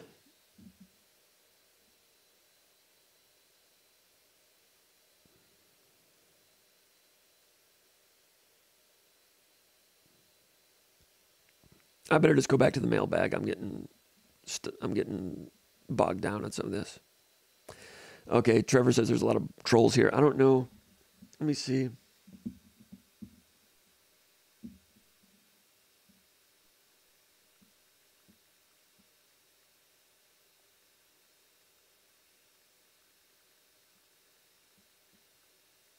I'm going to have to see who we have as trolls. Yeah, Trevor, tell me who the trolls are, and I'll go through and look at them.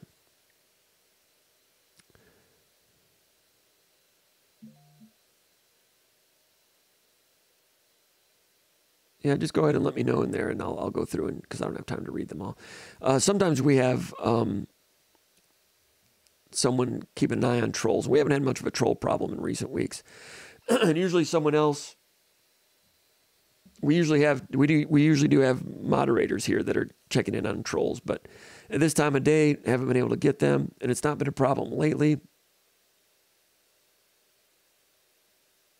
But go ahead and tell me who they are, and I can get rid of them. All right. Question number, and you can agree with me or disagree with me about what I laid out about what I would be looking for in a coach. Established coach at a Power 5 level. There's not many to choose from. There's 3 interesting candidates rising right now at the Power 5 level. Now, you have to have some backups there because you don't want to get caught like Michigan State did last time. You have to circle back and you're scrambling. So you got to have some backups. That leads to question number 5. Bill from Gross Eel. He says, Comp, do you think Jason Candle at Toledo or Chris Creighton and maybe Matt Campbell get serious looks in the coaching search? What's the earliest we might have a new coach announced? No on Matt Campbell for the reasons I mentioned a moment ago. He's not been a successful coach lately. He's not off to a good start this year. I think they went 4-8 last year. But, I mean, he was in line to be the guy if Harbaugh and Michigan, had parted ways in 2020, and Harbaugh was down to his last chip. He was on the ropes, and they managed to weasel out of the Iowa game and the Ohio State game. I don't mean to be insensitive, but I'm not buying what they were selling at that time. If they play those 2 games, I think Michigan goes 2-6, and Harbaugh might have gotten fired. The word in the industry is that, Michigan State had some talks with Matt Campbell, and he would have been an interesting candidate at that time. But things have kind of hit a wall at Iowa State, and what you've done lately is so important on your resume. So Campbell, I don't see, unless he turns the season around and goes on a run, I don't see him being a candidate. Same with Chris Creighton. He went 9-4 last year at Eastern Michigan. That's very impressive. It's very hard to win at Eastern Michigan. It's arguably the worst coaching job in Division I. And for him to work to win a little bit there, very impressive. I've seen him on the recruiting trail. I'm impressed with him as a person. But Eastern Michigan's not having a good year, and what you've done this year is very important. Jason Candle had some trouble last week with Northern Illinois, but they're 4-1. They should have beaten Illinois. They controlled most of that game in Champaign opening night. His candidacy would look better for any job if he were 5-0 right now as opposed to 4-1. In the MAC, there's a lot of parity, and you don't normally see a team in the MAC go undefeated in the MAC. So Toledo's been pretty good, but they're going to have a hard time running the table in the MAC. If they do, and he goes 10-1, 11-1, that would be impressive for him to be a candidate for another job. I give him credit. He took over for Matt Campbell when Campbell left Toledo, and he went 11-2, 9-4, and he could have left at that time. He is, he took over a winning program and kept it going, and then they kind of dipped back down to 500 for a couple of years. Then last year went 9-4 again. Now they're off to a good start. So he could have left at that time. I'm not sure what opportunities he had, but that's when you strike when the iron is hot. That's what, Candle, some people would estimate he was a better candidate at that time with less experience than he is now. I'm impressed that they dipped down to 500, and now they're on the rise again. If they go 11-1, he's an interesting one to have on that plan B back burner. Like in 95, when Michigan State hired Saban, they looked at Saban, they looked at Fran Ganter, who was the offensive coordinator at Penn State at the time. Penn State was 12-0, best offense in the country, best offense in the history of the Big Ten. President McPherson was the president of Michigan State at the time, Peter McPherson. He was impressed with Fran Ganter, the Penn State thing. We didn't know what we didn't know about Penn State at the time. And the job was offered to Fran Ganter. He turned it down. He was the top choice. Then Saban was second choice. The others, we talked about it before. Jim Tressel was head coach at Youngstown State at the time. They interviewed him. That's a good guy to have had in the back burner. Blackney was the coach at Bowling Green at the time. He was the best coach in the MAC. He was like 11-1. They interviewed him. Those are good guys to have in the back burner, as opposed to last time when they circled back to Tucker. Tucker had some good resume bullet points and good references, whatever. The other guys were like, Ash at Penn State, and I'm not sure what else. They had talked to Narduzzi, but he dropped out. They didn't have much from what I could ascertain in terms of plan Bs. Be good to have some plan Bs right now. Look deep into those and have those just in case things break down with other people. Because you don't know what's going to happen with this president search and other things in the administration. Candle's worth keeping an eye on. Not as a plan A, but if he goes 11-1, it's good to have information on him. Brad in Austin, Texas says, can we get a real honest assessment of our NIL collectives and what happened on Friday? The Spartan Dogs for Life thing, taking away some of the contracts from some of the players. Now some of those I'm hearing are going back into place, but it was an ugly look in general for Michigan State to get behind Spartan Dogs for Life, and then for that to happen. It seems like a lot of jerking around was going on there. Someone from Spartan Dogs for Life, I think, needs to speak on behalf of Spartan Dogs for Life, because they put out comments, but it's not attributed to any human being. So they need to get that part straightened out. Meanwhile, Michigan State has This Is Sparta as a name, image, and likeness collective. It's not officially endorsed by the university. Could that happen at some point? Possibly. It's a nonprofit, and it's run differently, and it's real strong with Michigan State hockey and women's gymnastics, a few other sports, and they're doing real well with some athletes. Could Michigan State utilize that? In my estimation, they could, but good point there, Spunky. But it's there, and I think it's complicated, so to speak. But it's there in place to be utilized if everyone can act like adults. Question 7, Carlos in Alexandria, Virginia. Have you ever seen a 2-year run of major injuries like this at Michigan State? This year is starting to rival last year with Windman and Mosley now out along with all the others. It has been bad luck. Good question. It has been bad luck. Last year, I'd never seen anything like a defense having to start 27 different individuals on defense. Now, there have not been as many, but it's steadily adding up, and it's not a team that can withstand a lot of it. They were thin at linebacker last week. Defensive tackles are getting thin. Mosley. And like I said earlier, the leadership of those two is hurting. Question 8, Tim Reidinger from Ypsilanti. And I think I pronounced both of those proper nouns correctly. He says that Iowa game was heartbreaking. Seemed like Michigan State was going to do the unthinkable and had everything chugging along. How much do you think this heartbreak has crushed the team and killed their spirits? Is this team done? Have they given up?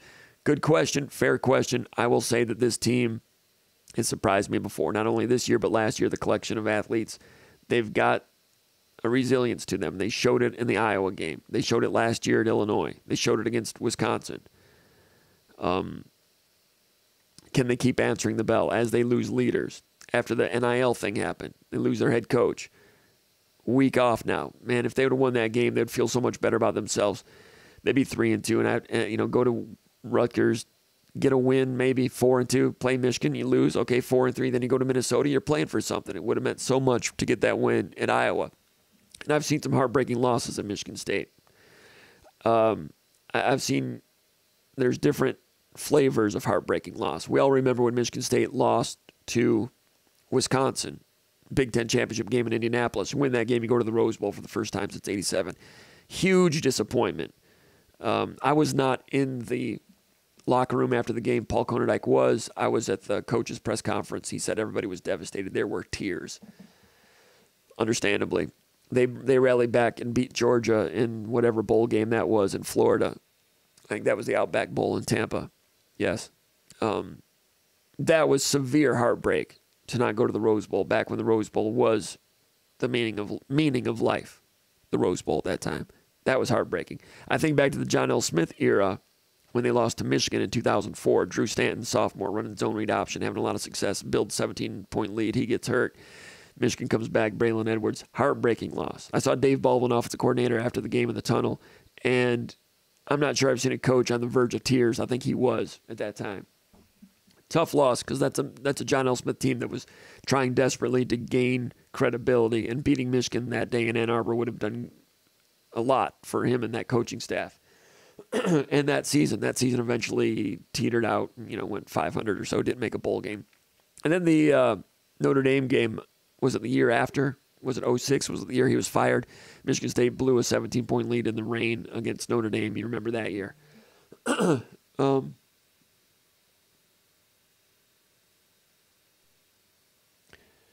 And those were different levels of heartbreak. One was a chance to go to the Rose Bowl. The others were a chance to really stake your claim and make a statement victory. And those really had a devastating impact on the remainder of the season. They were trying to get a program together. This was different because, Harlan Barnett's not going to be the head coach. Maybe the players were thinking they were going to play for him and help him become coach. That's what players do in interim situations. Whether that was realistic or not, probably not, unless they had a storybook season. But for Michigan State to bounce back from those problems and play with physical heart against Iowa, a physical team, and to out-physical Iowa on the road was so impressive, and they put so much into it. And this was heartbreaking in a different way because they're not trying to establish a new program like John L. Smith was. They're not trying to take it to the nth level and get to the Rose Bowl, as was the case that night against Wisconsin. This, to me, in my estimation, was about this group of players and the here and now and this coaching staff and this group of players that, in my opinion, it would have been nice poetic justice from the football gods if they would have let them win a game because they deserved it. They played so hard. Winning that game would have meant so much to them, this team that had lost their head coach and all the things that have gone on through no fault of their own. It meant so much. It would have meant so much for them to win that game and to merely get to 3-2. Get an off week after a victory, after an upset victory, double-digit underdog at Iowa, a week off. Keep it together, go to Rutgers, and really, who knows what would happen there. And like I said, maybe you go 4-2, maybe you lose to Michigan, you're 4-3, then maybe you take on Minnesota. They've been a little rickety. There's a chance to get to 6-6, 7-5. And you're not saving Harlan Barnett's candidacy. But in the meantime, for the program and these players, get to a bowl game while you're looking for a new head coach. That'd be a perfect bridge of the whole situation. Even if you go 6-6 and you hire Mike Elko, even if you're in the Quick Lane Bowl in Detroit and Mike Elko's there, having left Duke, theoretically, and he's on the sideline, not as the head coach yet. He's the coach in waiting. That's all positive. That'd be a perfect bridge. And that game was so close to getting to 3-2 and setting up that type of, that type of scenario. And that hurt. That loss hurt those individuals. Maybe not the fans on a whole, because there's not a lot to gain this season except for what I just laid out. But that was a heartbreaking loss for these individual players. They've been resilient in the past. Maybe they can step up again, but it's going to be difficult. You pose a good question, Tim from Ypsilanti, and I don't know the answer, but this is a tough challenge for them. They've surprised me before. Now they've got an even tougher challenge with leadership problems in terms of leaders getting hurt. All right. Docker from Tarpon Springs, Florida says, what is the critical timeline, in your opinion, to hiring a coach so that the staff has an opportunity to salvage high school and portal recruiting? Good question. Very important question. Critical question. Yeah, thanks, Trevor. I'm going to be, got an appointment coming up in early November. We'll see if we can get it checked out. Anyway, Docker, timeline, I think, I've said the Monday after Thanksgiving would be my timeline. Drinking problem.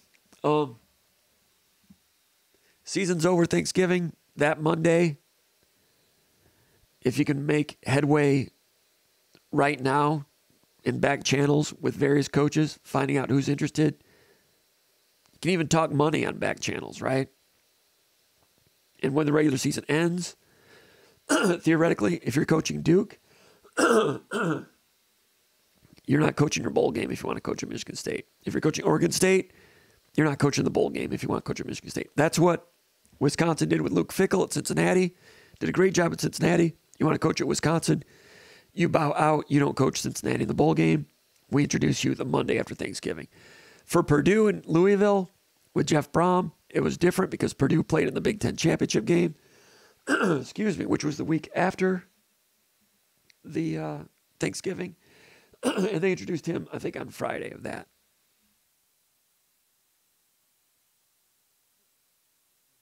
Apologize about that. Maybe it'll come back. I think, long story short, the Monday after Thanksgiving. Question 11. Joe from West Bloomfield. Are we done with the portal for now? Is everyone locked in until the end of the season? Great question. And Downriver Cousin, or whatever his name is, would tell you that there's more heading to the portal. I've heard that there is one player who's been a starter who will be going into the portal. So, yeah, I think there will be some. And these next few days are critical toward that end. And they need to find out if they go into the portal, are they still able to continue playing? This is, the portal is still somewhat new in college football. Coaching firings in relation to the portal is still somewhat new. Could we see a rash of 10 or 15 players leave the team in the coming weeks? I don't rule it out. I've not heard that that's a possibility, but I wouldn't rule that out, and that would be a sad commentary on college football. I would understand some players making their own decisions for themselves, but if you're playing now, that is your resume to try to get on a team in the future. And if you're a second stringer and you've not played a lot yet, it would seem to me you would hang on to put some film out there if you are interested in moving on.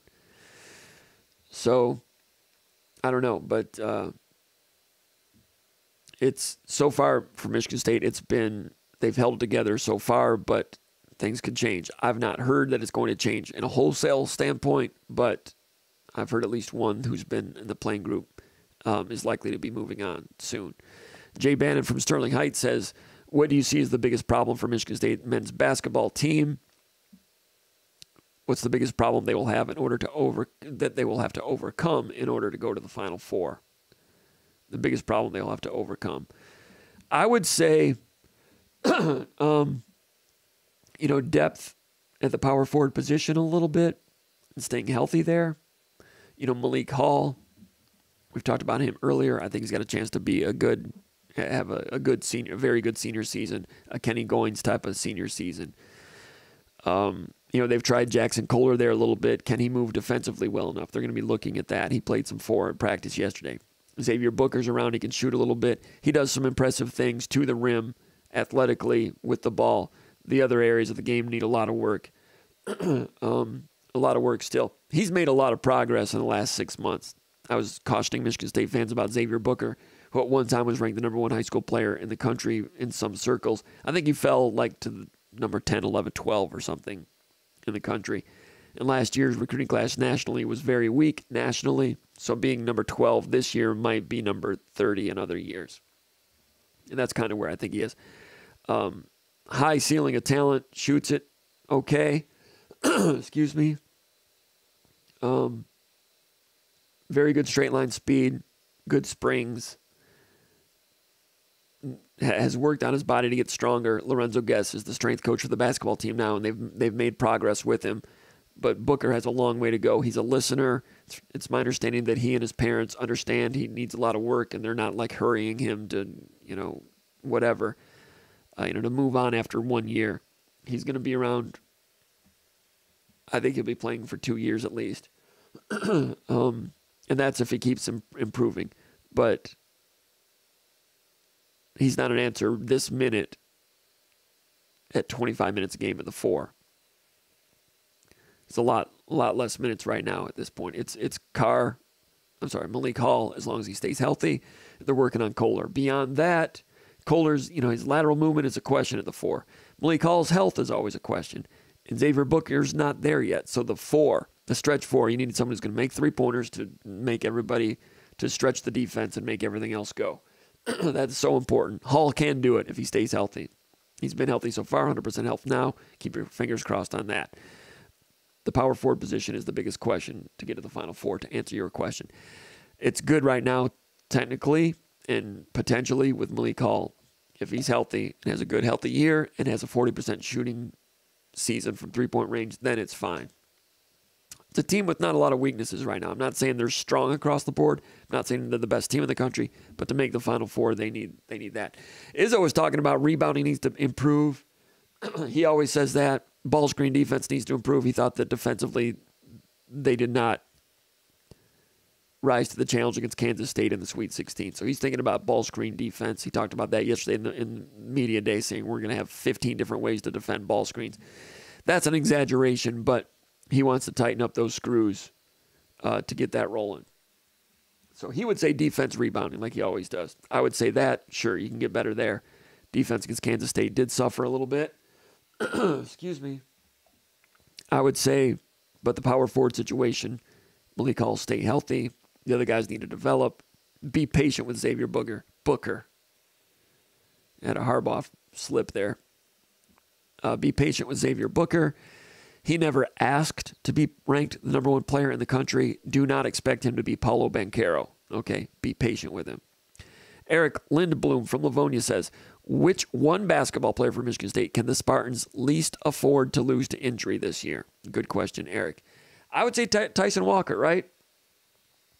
With all of his talent, ability to create his own shot, and you lose him, there's nobody else really that can fill in that type of guy that can also take over the game at the point if Hogarth gets in foul trouble or, has a tweak or something. Fears can run the point too, and Jeremy Fears, a true freshman, is terrific. Physically, he looks like a junior right now. He does not look like a freshman. Great leader. Questions about his shooting. Shooting's going to be fine, I think, for now, and it will get better because he works on it. He was the first one there working on a shot before practice, and he was in there after practice working on his shot. Kalen Lucas used to be the same way. Alan Anderson was the same way late in his career. But Jeremy Fears, Izzo is very excited about him. Not only as a player, vision, basketball IQ, leader.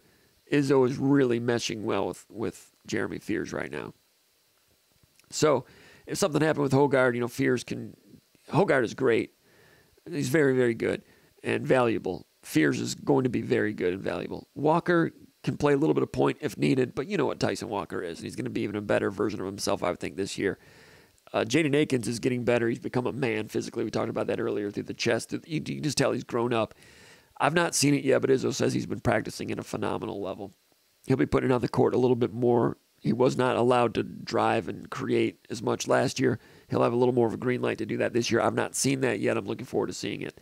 I did not see him practice last Monday because he was out for a couple days with an ankle injury. So Akins could be better than I've witnessed so far.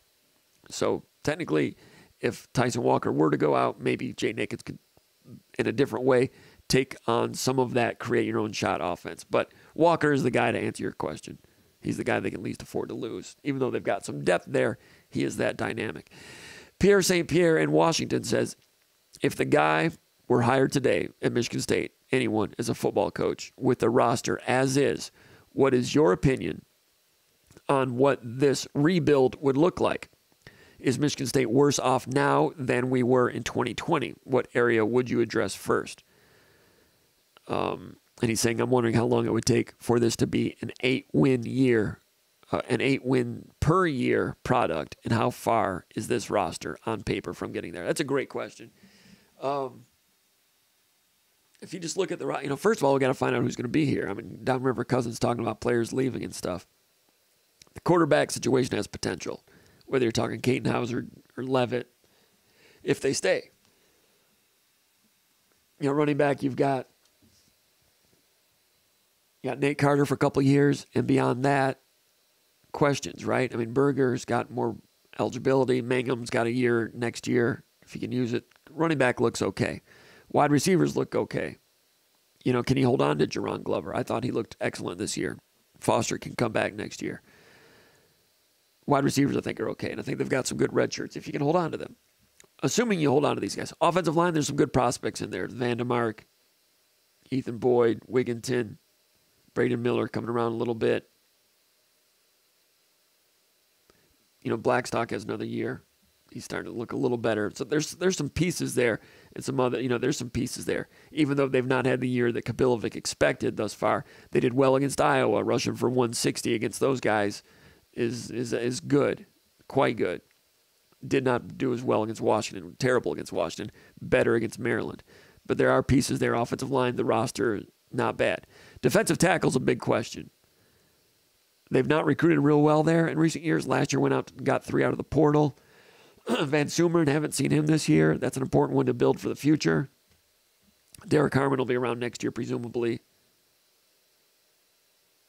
And defensive tackle, those are the hardest guys to find, whether it be in recruiting or in the portal. It's hard to get good big people out of the portal. Michigan State went and got 3 defensive tackles out of the portal.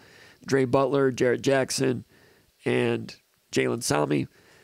Jalen Sami's dinged up. No one's really sure how or why or what happened, but we haven't seen him in 2 games. Andre Butler, I didn't think looked that great for Liberty in the bowl game against Jason Kendall in Toledo, but he looked better for a couple games at Michigan State than I expected. Then he gets hurt. Jarrett Jackson, I told you not to expect much from him, and he hasn't been much. So they go in the portal and they lose those guys, or they get those guys, and they lost Deshaun Mallory and Jalen Hunt. I know Jalen Hunt, I always talked about his pilot light was always flickering, and they kind of lost patience with him, but he had talent. And they would not have beaten Illinois and Wisconsin last year without Jalen Hunt and Deshaun Mallory. So they let those guys go, and Mallory's getting a lot of playing time for a bad Arizona State team. Would they like to have Deshaun Mallory right now? Yes, they would. Would they admit that? I don't know. So quarterback has potential, running backs, whatever, wide receivers look okay, offensive line, there's some pieces. Defensive tackle's a big question for the future. Defensive backs look quite good if they can keep everybody. Jordan Hall at linebacker looks good. You have Halliday next year for what it's worth. I think he lost a step this year by adding that weight. Brule's gone. Windman's gone. Nateote, he hasn't played all year, got hurt in the spring game, has never really done much, and they don't have much else beyond that at linebacker. They've not recruited well at defensive tackle or linebacker. It's been a 4-2-5 program, so they've not recruited a lot of linebackers. I've not done the whole study on it, but it would seem to me that they've probably recruited too many defensive backs and not enough linebackers, especially with this schedule when you run into an Iowa or you're going to run into a Michigan and you're going to have to play a 4-3. I mean, Michigan State had 5 scholarship linebackers in Iowa City last week. One of them was Darius Snow, and he's hanging on by a thread. So they took 7 linebackers. The other 2 were walk-ons, Sam Edwards and the Milliken kid from Grayling. Those were the linebackers they traveled with. One of them was Aaron Alexander, who transferred in from UMass. A Michigander who's played a little bit in some of the blowout situations and didn't look too bad. maybe he could go in and do some things if necessary, but he is like an inch away from playing. They had Harold Joyner at linebacker because they needed linebackers. They were giving him a shot at it in August, but now he's back at running back because they've been losing running backs. So, to answer your question, the roster is not great. It's not terrible. Defensive ends, they've got some good stuff there if they can keep those guys. So your question is, with the roster as is, what would the rebuild look like? Well, you factor in that we don't know what the schedule is going to look like in 2025. We kind of do next year, right? Or do we not? I'm not sure with the Pac-12 teams coming in. So the schedule is going to have a big impact on whether they can become an 8-4 program anytime soon. It's not bad at all if you can keep all those guys. There's something to work with there. And if a coach comes from a certain place, does he bring players with him? I mean, a coach coming from Duke's not going to bring many Duke players, I don't think, because those guys are different. All right. Question 15, almost done here. Green and White is his name. He's from Florida. He says, and I see that you guys have your own conversations going on over here. I've kind of had to take my eye off of that, and I appreciate Noah going through and taking an eye about things. So there's been a lot of posts over here. I'm not going to be able to get into all those. Maybe I will if my voice is still working in a minute, but let me get through the rest of this mailbag.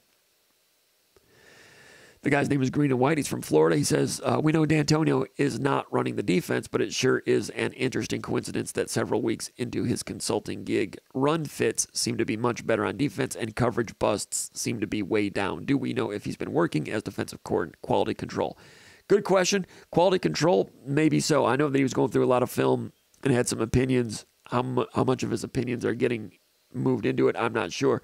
A lot of these blitzes do not have D'Antonio's fingerprints on it, and I've noticed improvement with blitzes and coverages behind them. Chester Gimbro had a blitz sack from the slot area last weekend, and that was a zone blitz. It might have been a cover 2 blitz. I'm trying to go off to. I know they sprung some cover 2 at one point, so they bring the slot. And it ends up being a 4-man rush, and someone drops. I've not gone back over the film yet. Drove back from Iowa City on Sunday. I've been working on some stuff. This is a rare week that I've not gone over the film yet, so I'm going on memory. And I think that when they brought a zone blitz and dropped into cover 2, and they had shown Michigan State had not shown cover 2 all night.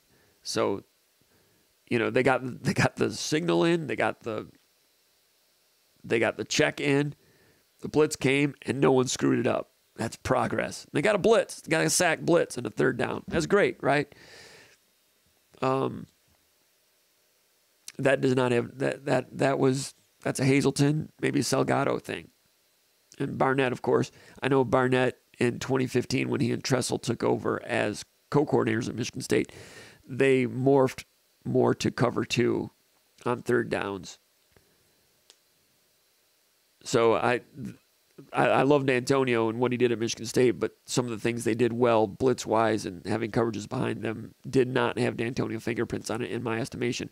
But quality control, does Barnett listen to what he says? Yes. And Barnett said that when D'Antonio talks, they've got a room full of coaches that are interested in getting knowledge from him. Most coaches are very eager to take knowledge from other coaches that have done it. And Hazleton does not have a big ego, from what I understand. He is a listener, and he would respect D'Antonio. So I don't have I don't doubt that he's been involved in quality control, but I'm not sure he's having the impact that you are insinuating. Maybe he is. I'll keep my ear to the ground a little bit more and try to learn more. The run fits have been better. Stopped the run against Iowa, which was good. Hey, Maryland's got a really good offense. And Michigan State kept them, under 250 yards total offense. That was good. That was good defense that day, even though the score got out of control. They played good defense against Maryland. Lost that game, as everyone knows, by turnovers and not finishing in the red zone. But yeah, run defense has been pretty good. And the run fits gets murky when you're 2-gapping because linebackers have to read and jump gaps and have a little bit more of a knack than if it's just one gap and you're going. If it's one gap and you're going, you have to bring another guy in, and it makes you weaker in pass defense, theoretically. But it's been better. The last 2 weeks have been better. That being said, we all know Iowa's offense is terrible. So we will see what it looks like as they move into other opponents. Rutgers' offense, I've not looked at them yet. Not as bad as they used to be, but they're not going to be great on offense either. when they play Michigan, that'll be the real deal. Michigan's obviously really good in all aspects. Question 16 from Tampa Spartan. He says, is the Big Ten going to add Clemson and Florida State? I don't have any inside information on that one. I don't know. And as far as opinions go, I'm starting to lose strong opinions on Big Ten membership and realignment. I saw a post on the Underground Bunker message board today where someone says, how many teams do we need? Talking about the Big Ten. How many do we need? I can't remember if I posted this or not, but I'm like, the word we, in my estimation, is out. The Big Ten is no longer a we. The Big Ten no longer exists as we grew up with it. It's no longer a Midwestern entity. You might as well call the Big Ten the NFC North or Fox Conference North. I think I did post that. Call it Fox North. There's going to be two conferences. Everybody knows it, SEC and Big Ten. There's a third one. There's the ACC, Big 12 stragglers that are still going to be around, and they're going to be somewhat important. But at some point, those are going to be divvied up whenever the ACC dissolves. So I don't know what the figures are financially. If Clemson, Florida State have to pay money to get out of that contract, does it make more dollars and cents to pay that money and then get it back from the Big Ten? Does Fox subsidize that move the way they did with the West Coast teams?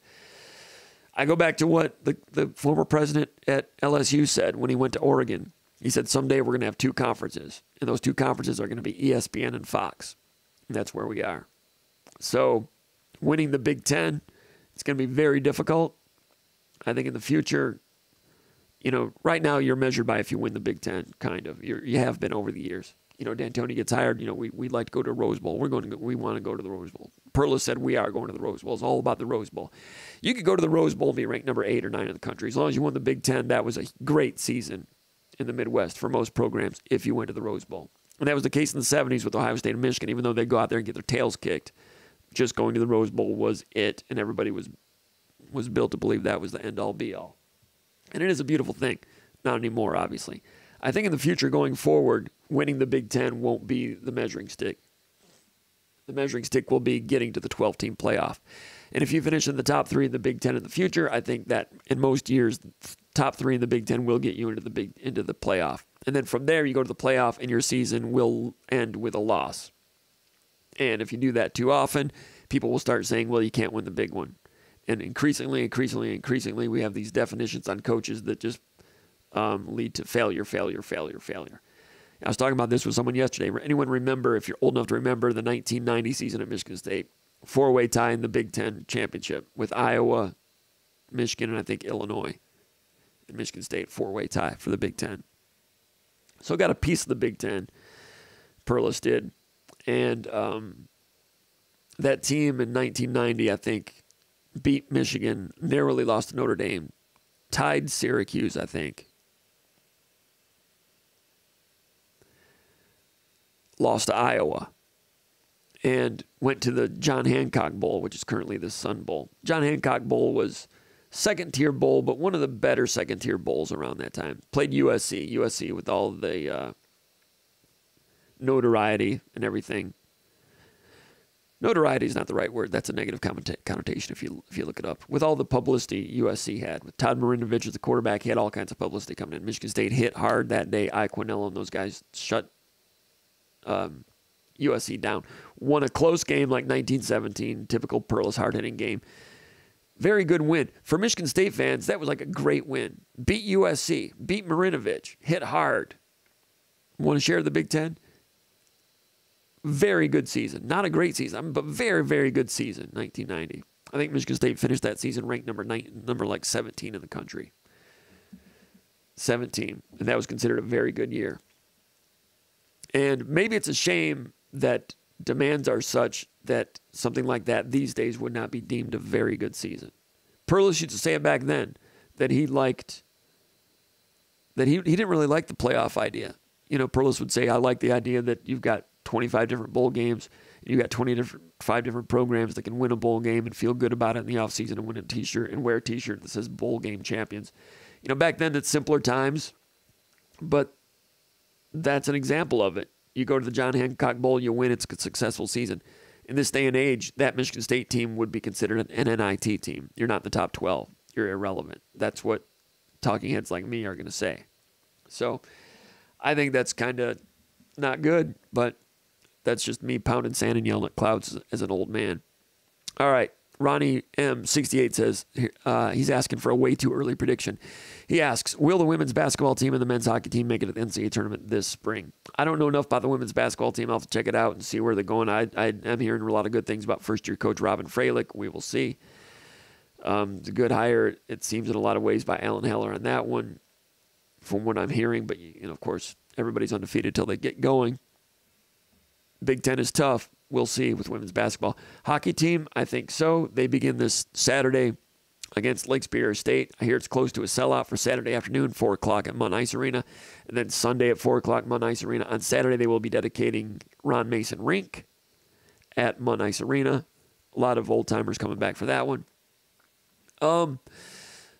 Michigan State hockey is one of the youngest teams in the country. Also very talented. Big Ten coaches have voted Michigan State projected to come in third in the Big Ten.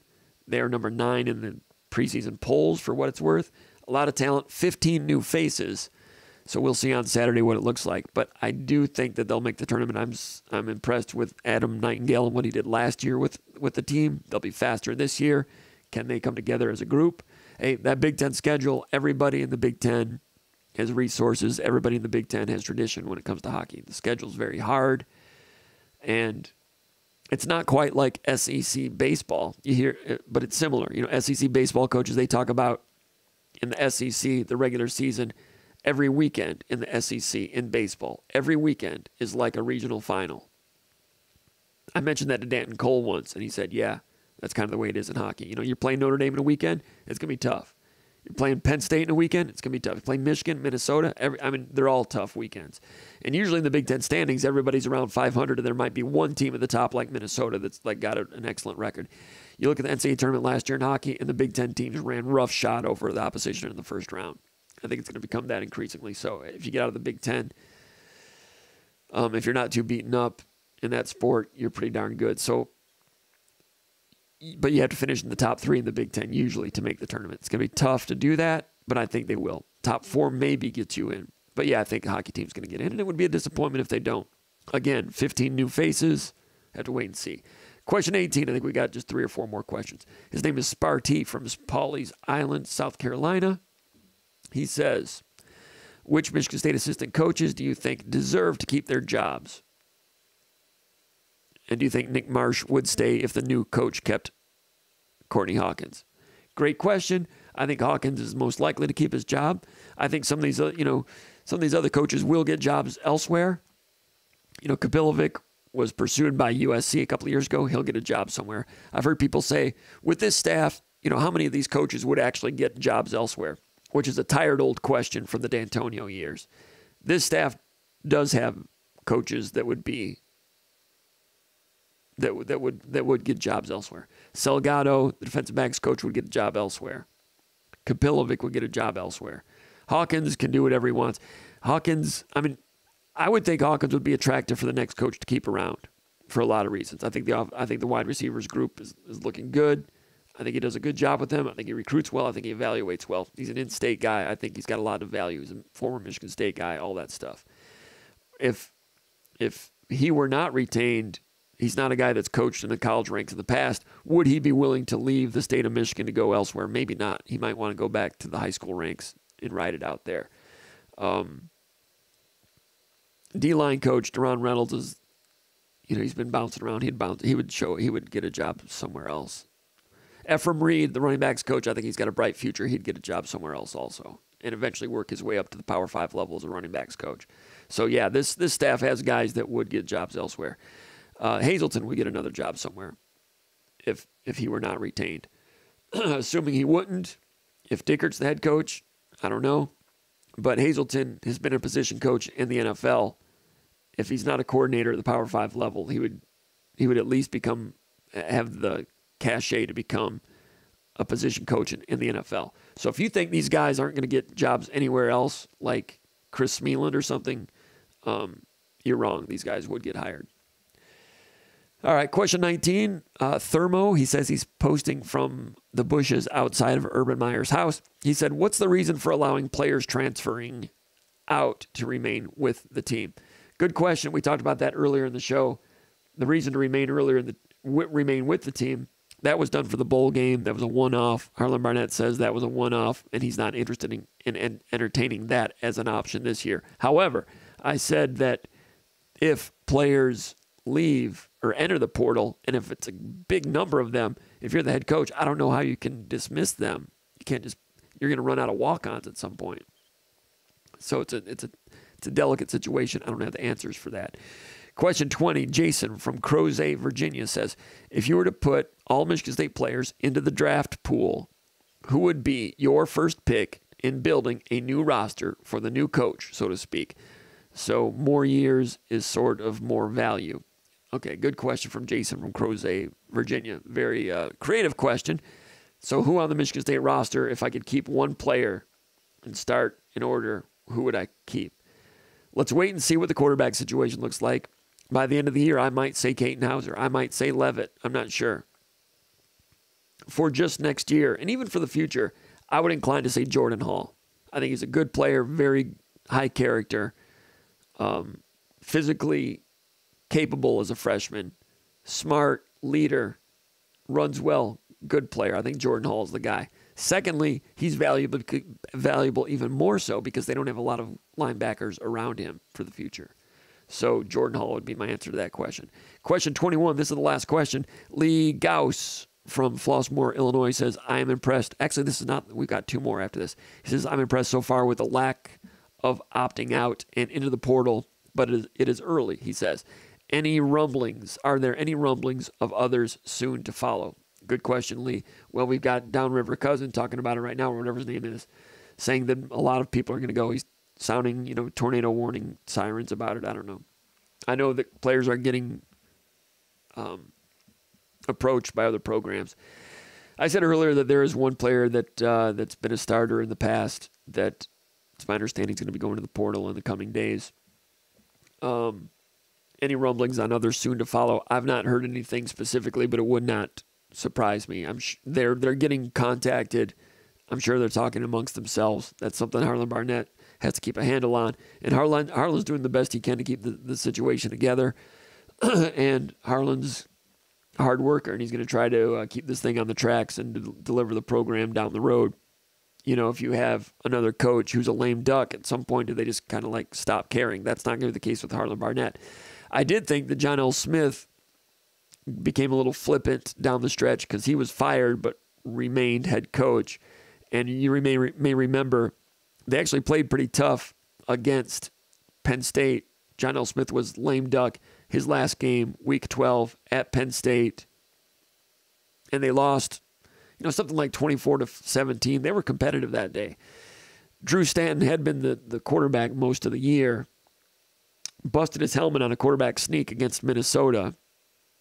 Minnesota won the game. Glenn Mason scored an extra touchdown, running up the score on John L. Smith. There was no love lost there.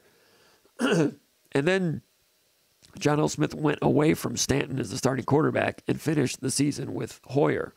And I think Stanton was healthy, but he went with Hoyer. Hoyer was a sophomore at the time. They went to Penn State, and Hoyer attempted, I think, 61 passes or something. And it was almost as if John L. Smith wanted to set a school record of some sort of pass yardage or whatever. It seemed to me that, and they almost won that game, but it didn't seem like that part of the decision was to win that day. It just seemed strange. John L. Smith, and I like him. I got a lot of respect for him. I like him as a man for sure. But that day, I think it became a little bit flippant. So anyway, I don't see Harlan doing that at all. He's going to try to keep things together as far as the program goes. But there are more challenges to come. He's got a tough job. And if I were to give advice to Michigan State fans, I'd say support him. Don't rip on him. They start losing. He's doing the best he can. It's a substitute teacher type situation. And he's got a great resume. Former coordinator, helped Michigan State go to a Rose Bowl as a player, helped coach Michigan State to a Rose Bowl as a coach. And he's doing what he can for the program. people get mad. Some Michigan State fans, and I've seen it on the message boards and on Twitter, Michigan State loses to Iowa. They're mad. They want to get mad at somebody. They want to voice disapproval and venom towards something. So they get mad at Noah Kim and they get mad at Harlan Barnett. My advice would be save it. These guys are doing the best they can. They're still out there playing their best. You're obviously upset. Head coach Mel Tucker's gone. Can't yell at him anymore. Or you can if you want to, but it's not doing anybody good to boo players or to use social media in that regard, in my opinion. Do what you need to do, but that would be my advice. Question 22 from Tim from Marietta, Georgia. He says, what are your thoughts on reporters like Bruce Feldman? What do you take from his reports? I thought the LSU thing with Mel Tucker that was reported back then seemed like utilization. Question 23, Rudy Silverdale from Washington says, I live in the Pacific Northwest. I would like to see us interview the Oregon State coach or the Washington State coach. All right, point well taken. Let me go over here to the comments and reactions. I think we're about done. It's 3:30 in the afternoon now. We're going to go ahead. And I appreciate everybody posting over here. I'm not going to be able to get through them all, but appreciate everybody checking in. Oh, Don Straight. Hey, thanks, Don. I didn't see that. Don Straight from a local guy here. We always appreciate his support for sure. Let me see here. What do we have? We got a couple others. I'm trying to read that question, but I kind of lost it on the screen here for a second.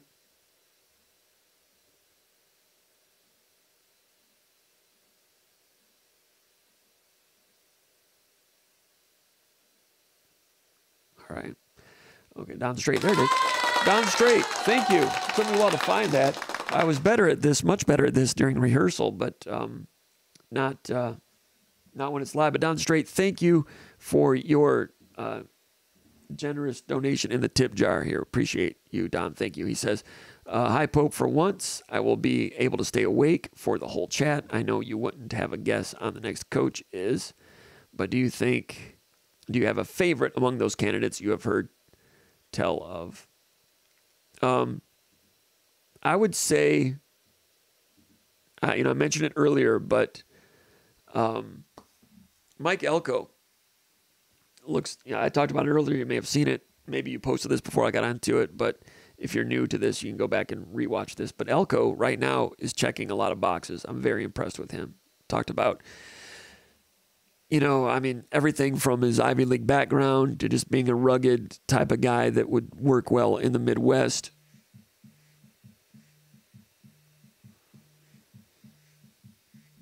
All right. Call from Nick Harrington.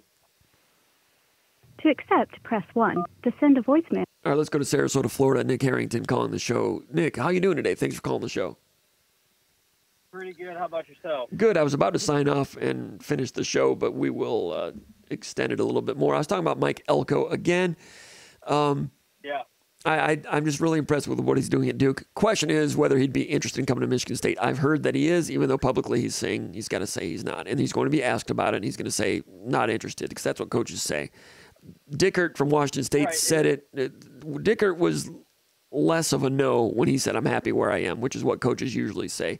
I think it's no one would be surprised if a coach from Washington State was offered a Big Ten coaching job and would leave, and no one would blame him for that, especially a Midwestern guy. So his no was a little less emphatic.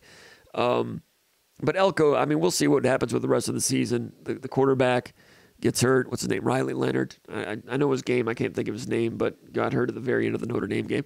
Just the defense there, physical, multiple, on the same page. Offensive line, physical. With the run game, they want to run the ball, but they'll spread it. They'll go tempo with the Kevin Wilson type of stuff out of Indiana with Johns, the coordinator. All of it, how he presents himself in post-game interviews, Ivy Leaguer, all of it. Even the gut goes well in the Midwest. Even that part of it, I think, is all right. But we'll wait and see what he does for the rest of the season. But Elko, the question was just posted, who I'm impressed with. I would say him, and also Dickert and Smith out on the West Coast. Those would be the three I would say right now, because they're all in the top 25, and they're young coaches that are proving themselves at a top 25 level at Power 5 programs. That's what I think you'd be looking for.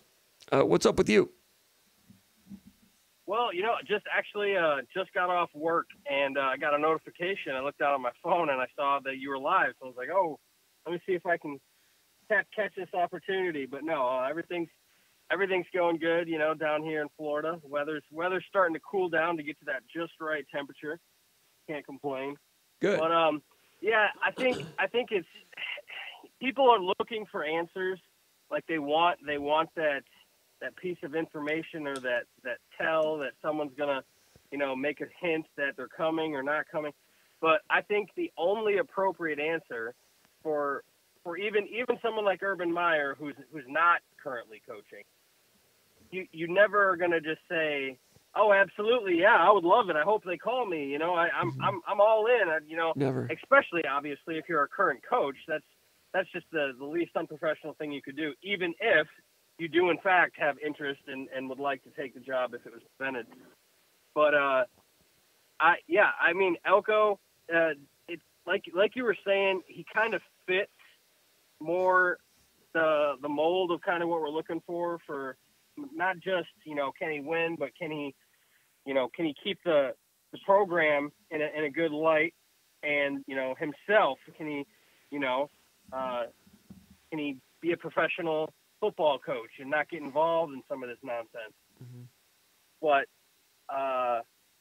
also wanted to talk about real quick is the hockey program, and preseason ranked number 9, coming in with a lot of recruiting hype, but they've been living up to the hype. They've been getting guys that traditionally would not have came to East Lansing, and I think all the upgrades at Monterina plus Nightingale and the staff that he's put together, I think we're going to see some Ron Mason-esque times coming for the hockey program. And I just saw tonight that even Saturday is now officially sold out, aside from a few standing section seats available for the Lake Superior game.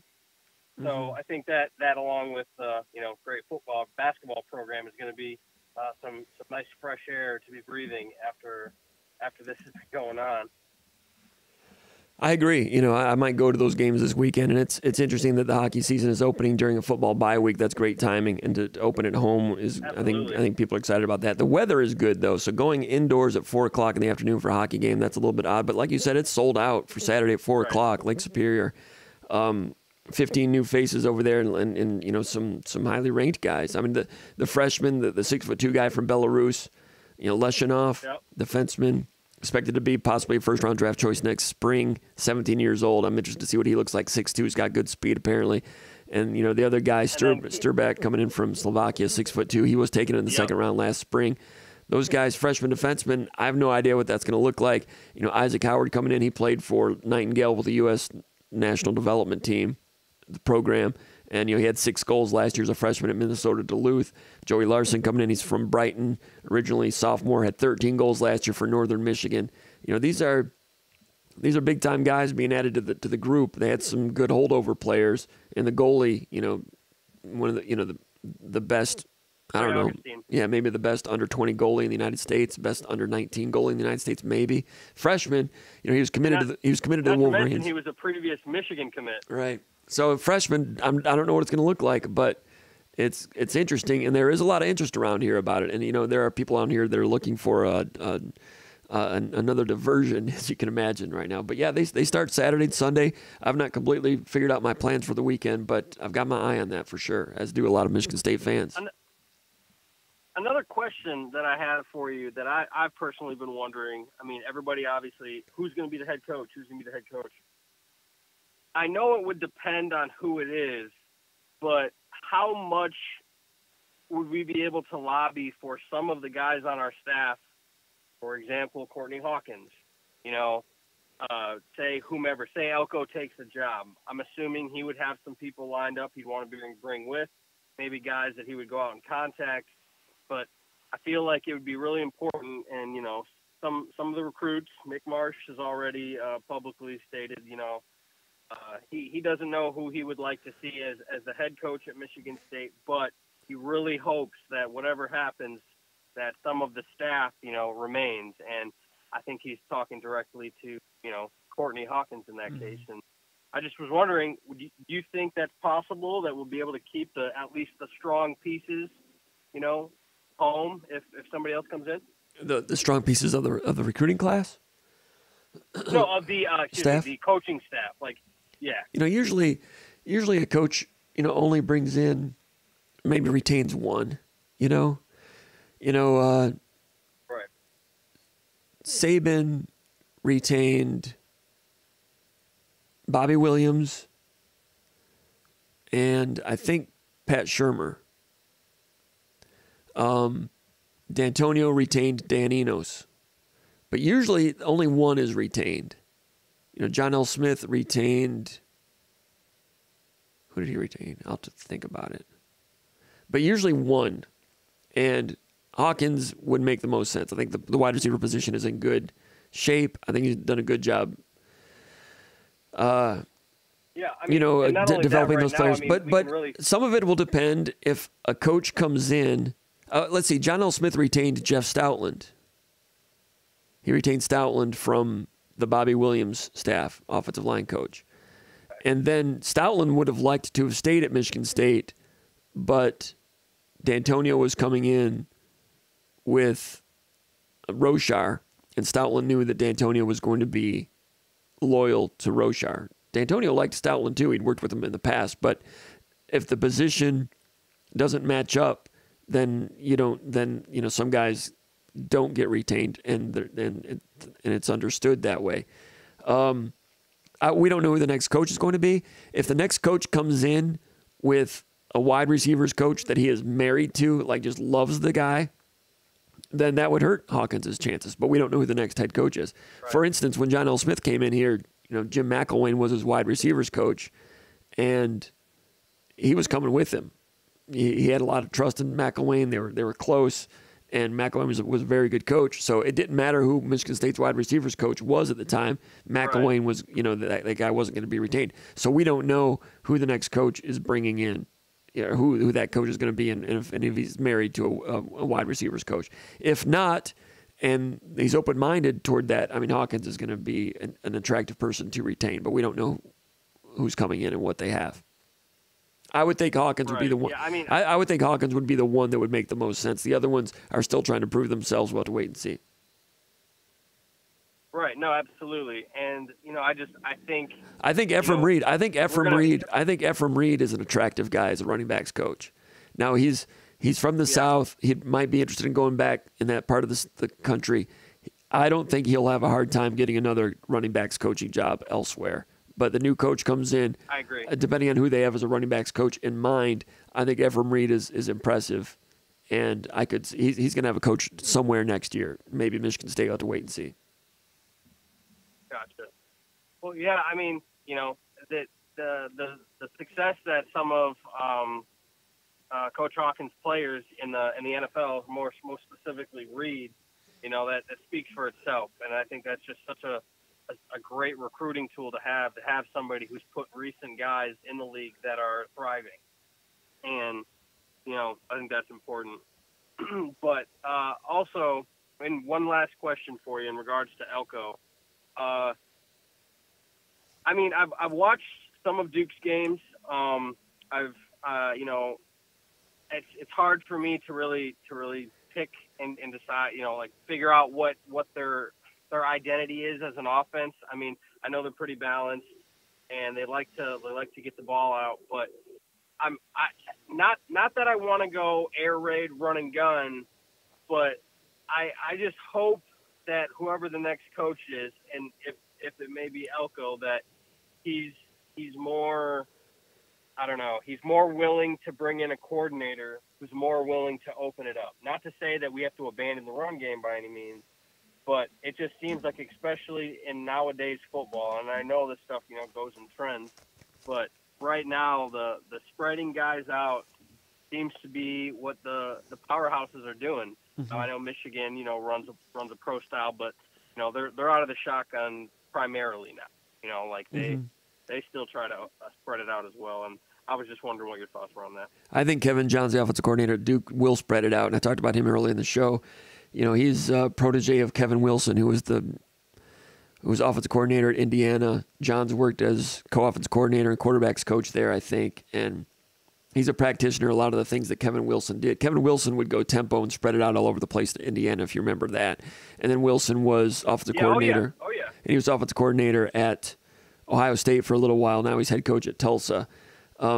Kevin Johns has had a few different influences, but Wilson is among them. They will go tempo, up tempo. They will go spread. They'll spread it out, 3-by-1. They'll run the ball too. I think they're an optimal mix of physicality with the run and spread with tempo. They from what I've seen, they do the whole menu. Now they're not doing it with